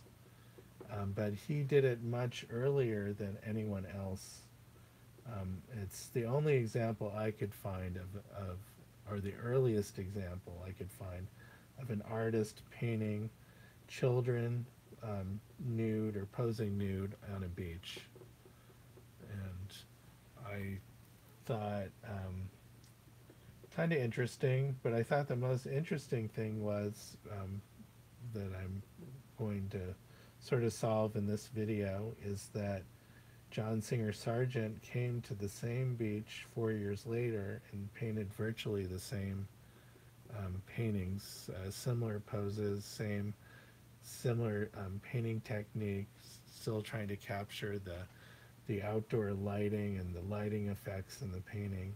And so I thought, well, this is curious because it's not clear how Sargent would have seen these paint sketches of this artist who had just recently died. And so in the video, I follow along the location of some of these paintings and how it seemed very likely by the end how, when, and where did John Singer Sargent see these paintings. Not, and it wasn't just those two paintings. There was other paintings too that he saw of this artist after his death that influenced several paintings that he did, including the um, the painting El Jalejo, which is a large painting of a flamenco dancer in a flamenco performance. And there is a painting by Fortuny. This painting I've just mentioned is a painting of John Singer Sargent's, but there's a painting by Fortuny that was done 20 or about 20 years earlier that is eerily similar to that painting. And again, it's following where the locations of these paintings were at certain times make it probable and possible that the paintings were seen by Sargent. So, but it was just interesting kind of tracking down the historical thread there, because some of these paintings are now property of the Prado, and then the Prado does a very good job of listing the provenance of the artwork, whose hands it was in before and where it was exhibited. And with some of that information, I'm able to piece together when and where those paintings were shown. Okay. So moving my diamond around a little bit because I wanted it to be a little bit over more. And that's good. Put some black around it so that it reads better. Great. Just keep on adjusting. Let's see. This, I don't know why this lower lip is giving me so much grief, but it has.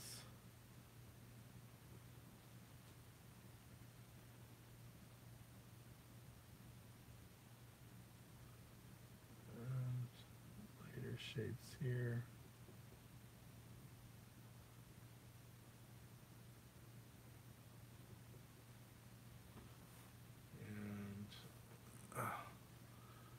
Okay, cutting the shape of this lip a little bit better. That's part of probably why the mouth wasn't reading properly.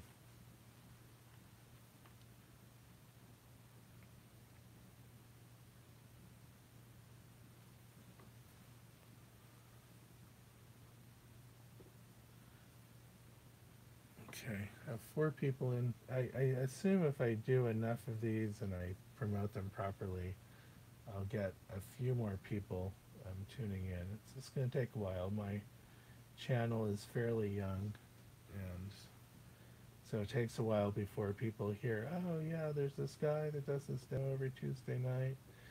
In fact, if you guys want to share this with other artists that you know, then that would be helpful in getting the word out to come and tune in live on some other night, whoever you send it to.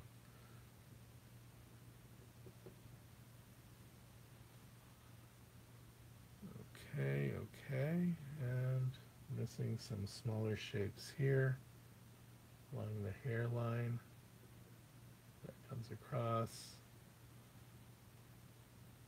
This has shapes of hair here,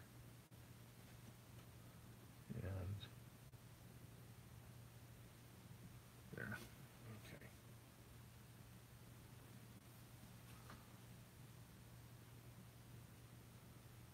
So missing some flesh at the bottom of this finger.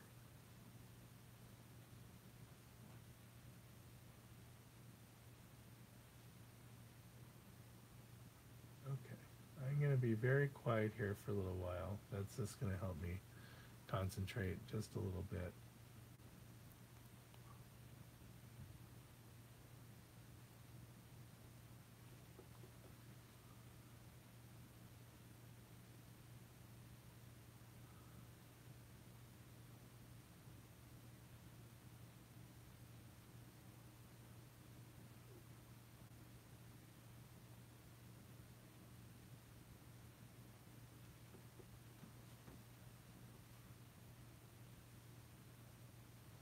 Okay.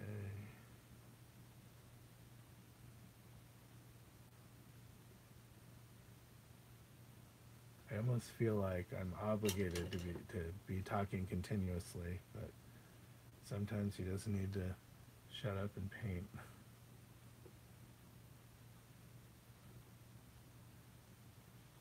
It's not just you guys that are tuned in now. This gets posted to YouTube. Some of my then live demos have been watched by more than a couple hundred people. And so in that regard, I want to make sure that they're as good as they possibly could be.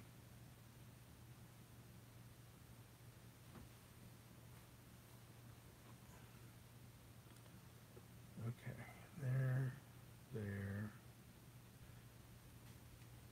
Okay, I think I'm back, maybe. Let's see. Yep, this happens sometimes with my Wi-Fi. It plays some dirty tricks on me. So, let me see. Live stream stopped. I wonder how long ago that was. It's spinning, but it looks like it looks live here.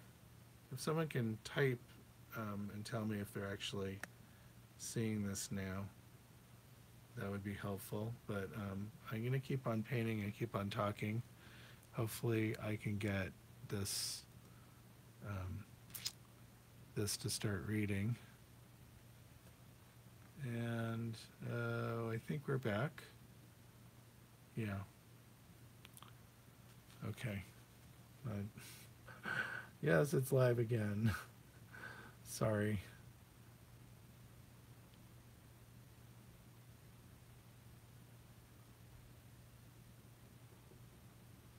And there we go.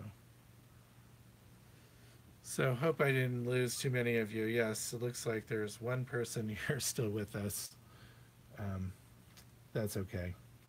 I am going to paint for about 10 more minutes, and then I'm going to call it a night. And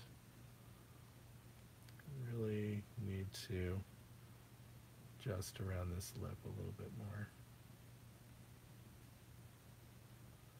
Not getting the right shape around it, and it looks like he's making a different kind of expression with his mouth than what there really is.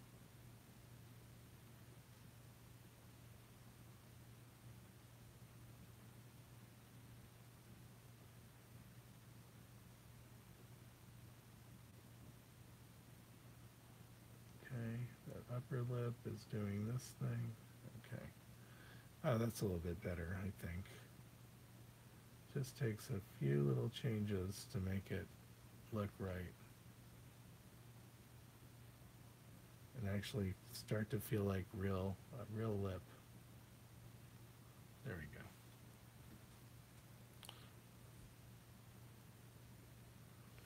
Yes, I'm back. Hi, Courtney. Okay, so we got one. I think you're the only one here at this point. That's fine. That makes me relax a little bit knowing that the whole world isn't watching. It's just a couple people here and there, and I can just do what I need to do.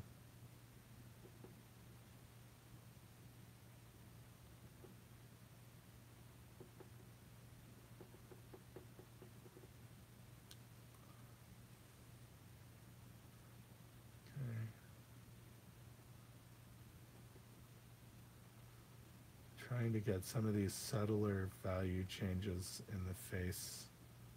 Orangey, darker reds right here. There's almost, I can almost go pure orange right there, get away with it.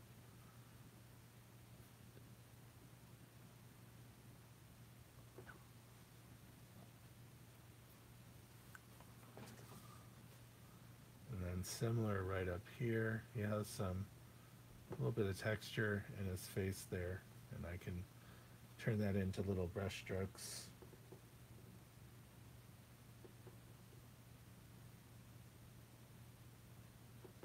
And then quite a bit of white up here.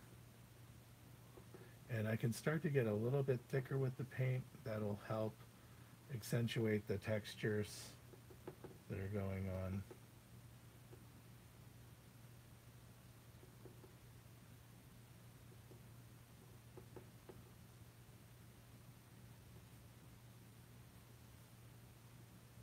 And I'm going to carve into those wrinkles a little bit, try to make them a little bit tighter.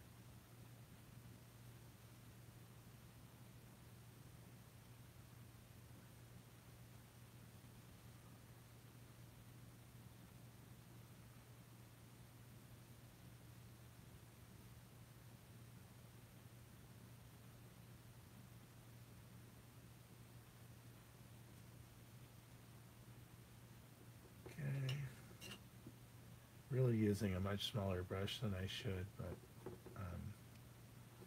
I've almost lost all discipline at this point.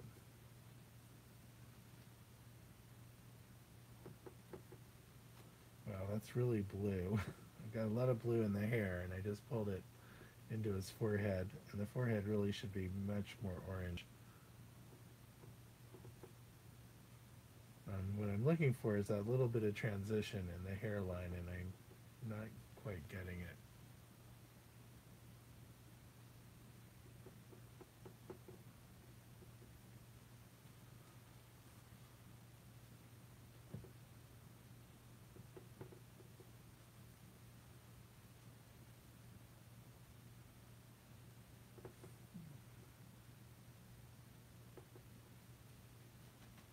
Okay, that's starting to look a little bit better.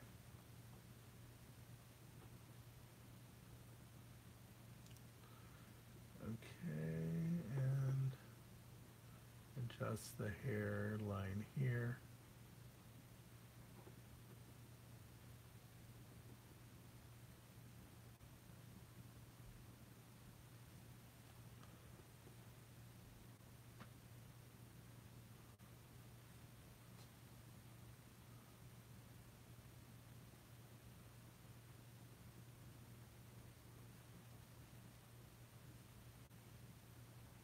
Okay, starting to pick up a little bit.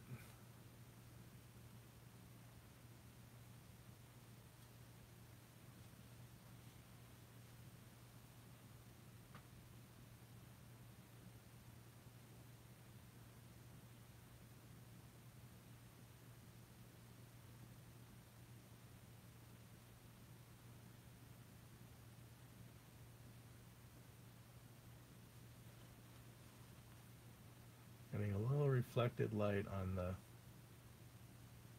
edge of his nose there, very faint light blue. That's helping the fingers read properly.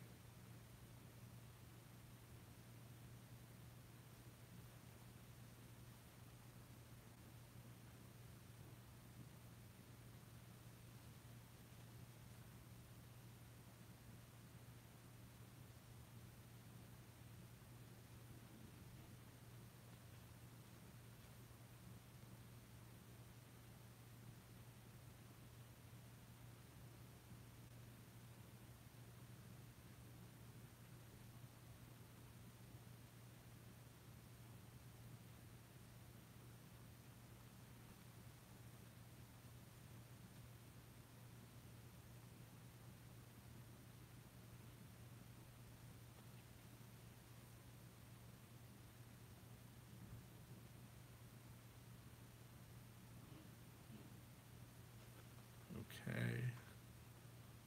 And gonna keep on going for a little bit here. Still have about 10 minutes in the time that I set initially, but we'll see how I do with that.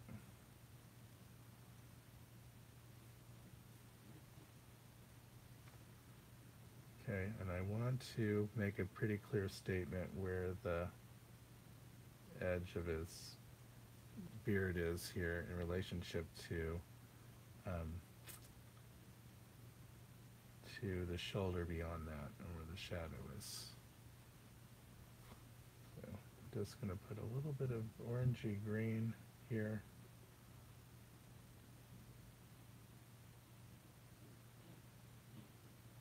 And make kind of a sharp edge here, so it really helps define it.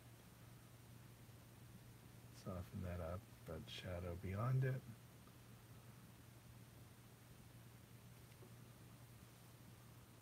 And sharpen it and soften the shadow edge here so that it's going to read properly.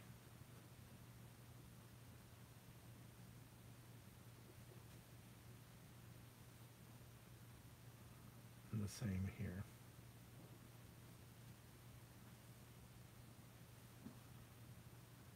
And I need to come in with a little bit of the light up a little bit higher here to get the right edge to his jaw. It's a little bit better.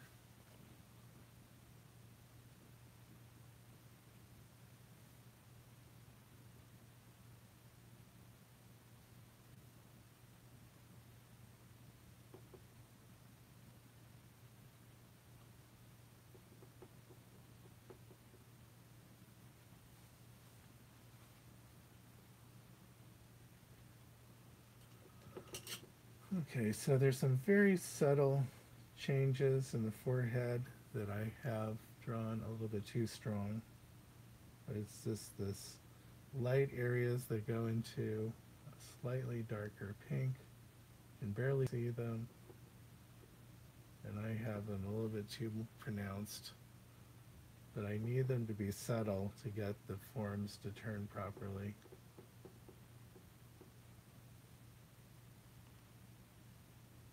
Right here, shape of the forehead is a little bit different direction than when I have it.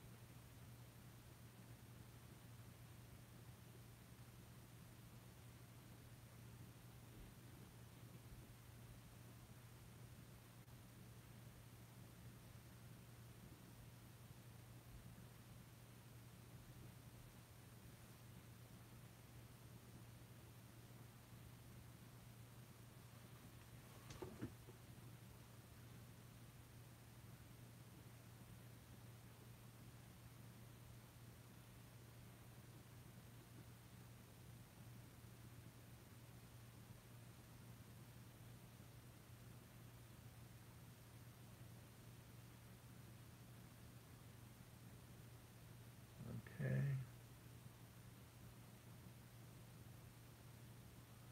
And 5 minutes here.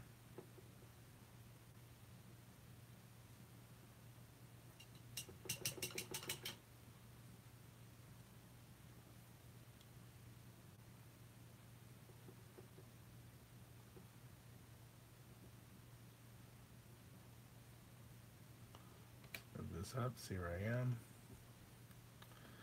I just have enough of the outer edge of this finger to really get the shape of it. Really comes in a little bit and then back out. Gets the knuckle.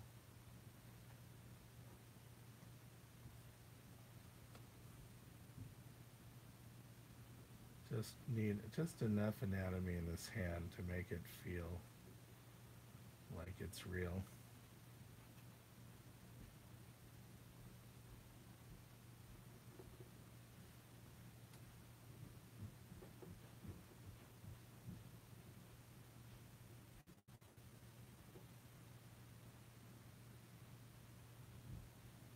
Okay, that's starting to almost feel like they could be fingers.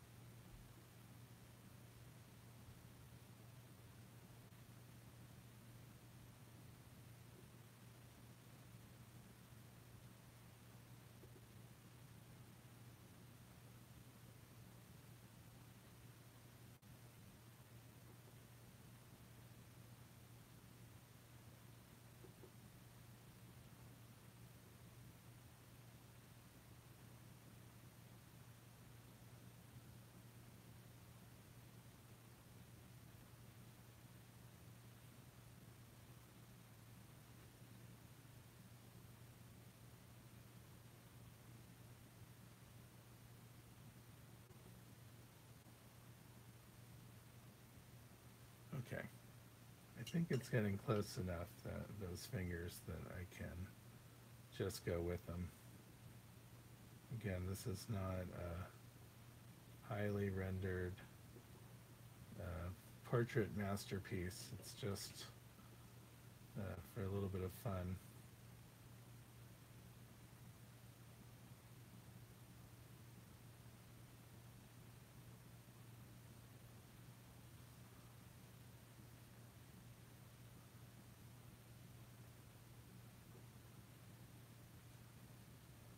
Let's just make that this finger just slightly longer.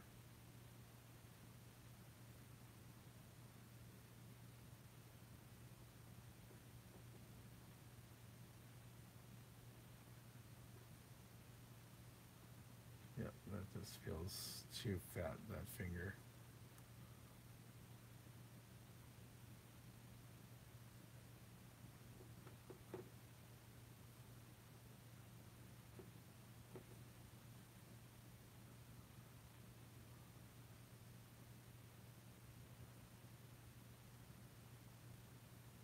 Okay.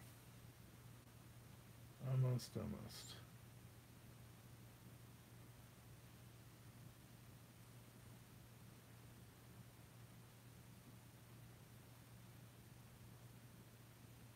So there's some face there that I need to indicate just a little bit, even though you really don't see it in the photo. But otherwise it looks like he's missing part of his face. So just have to make sure that it's clear where it is.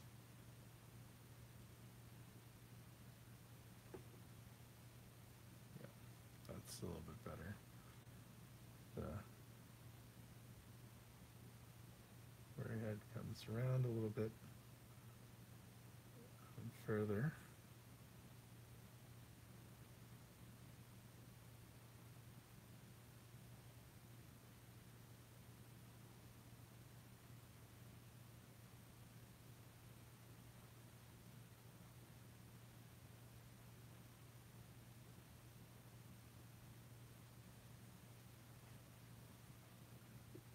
And lighter pink.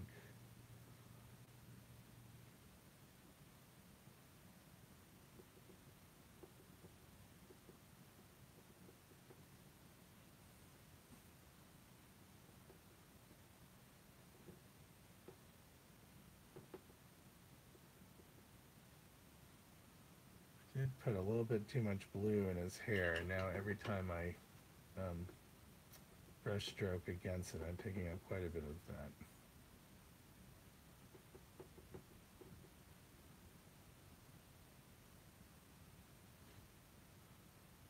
Okay, let's see where I am. Anything really wacky?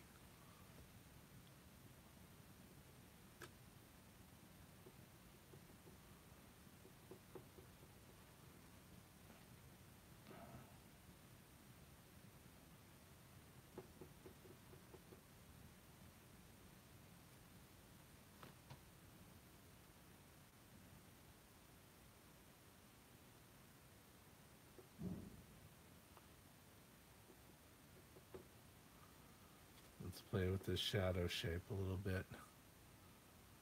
Have a little bit of fun with it.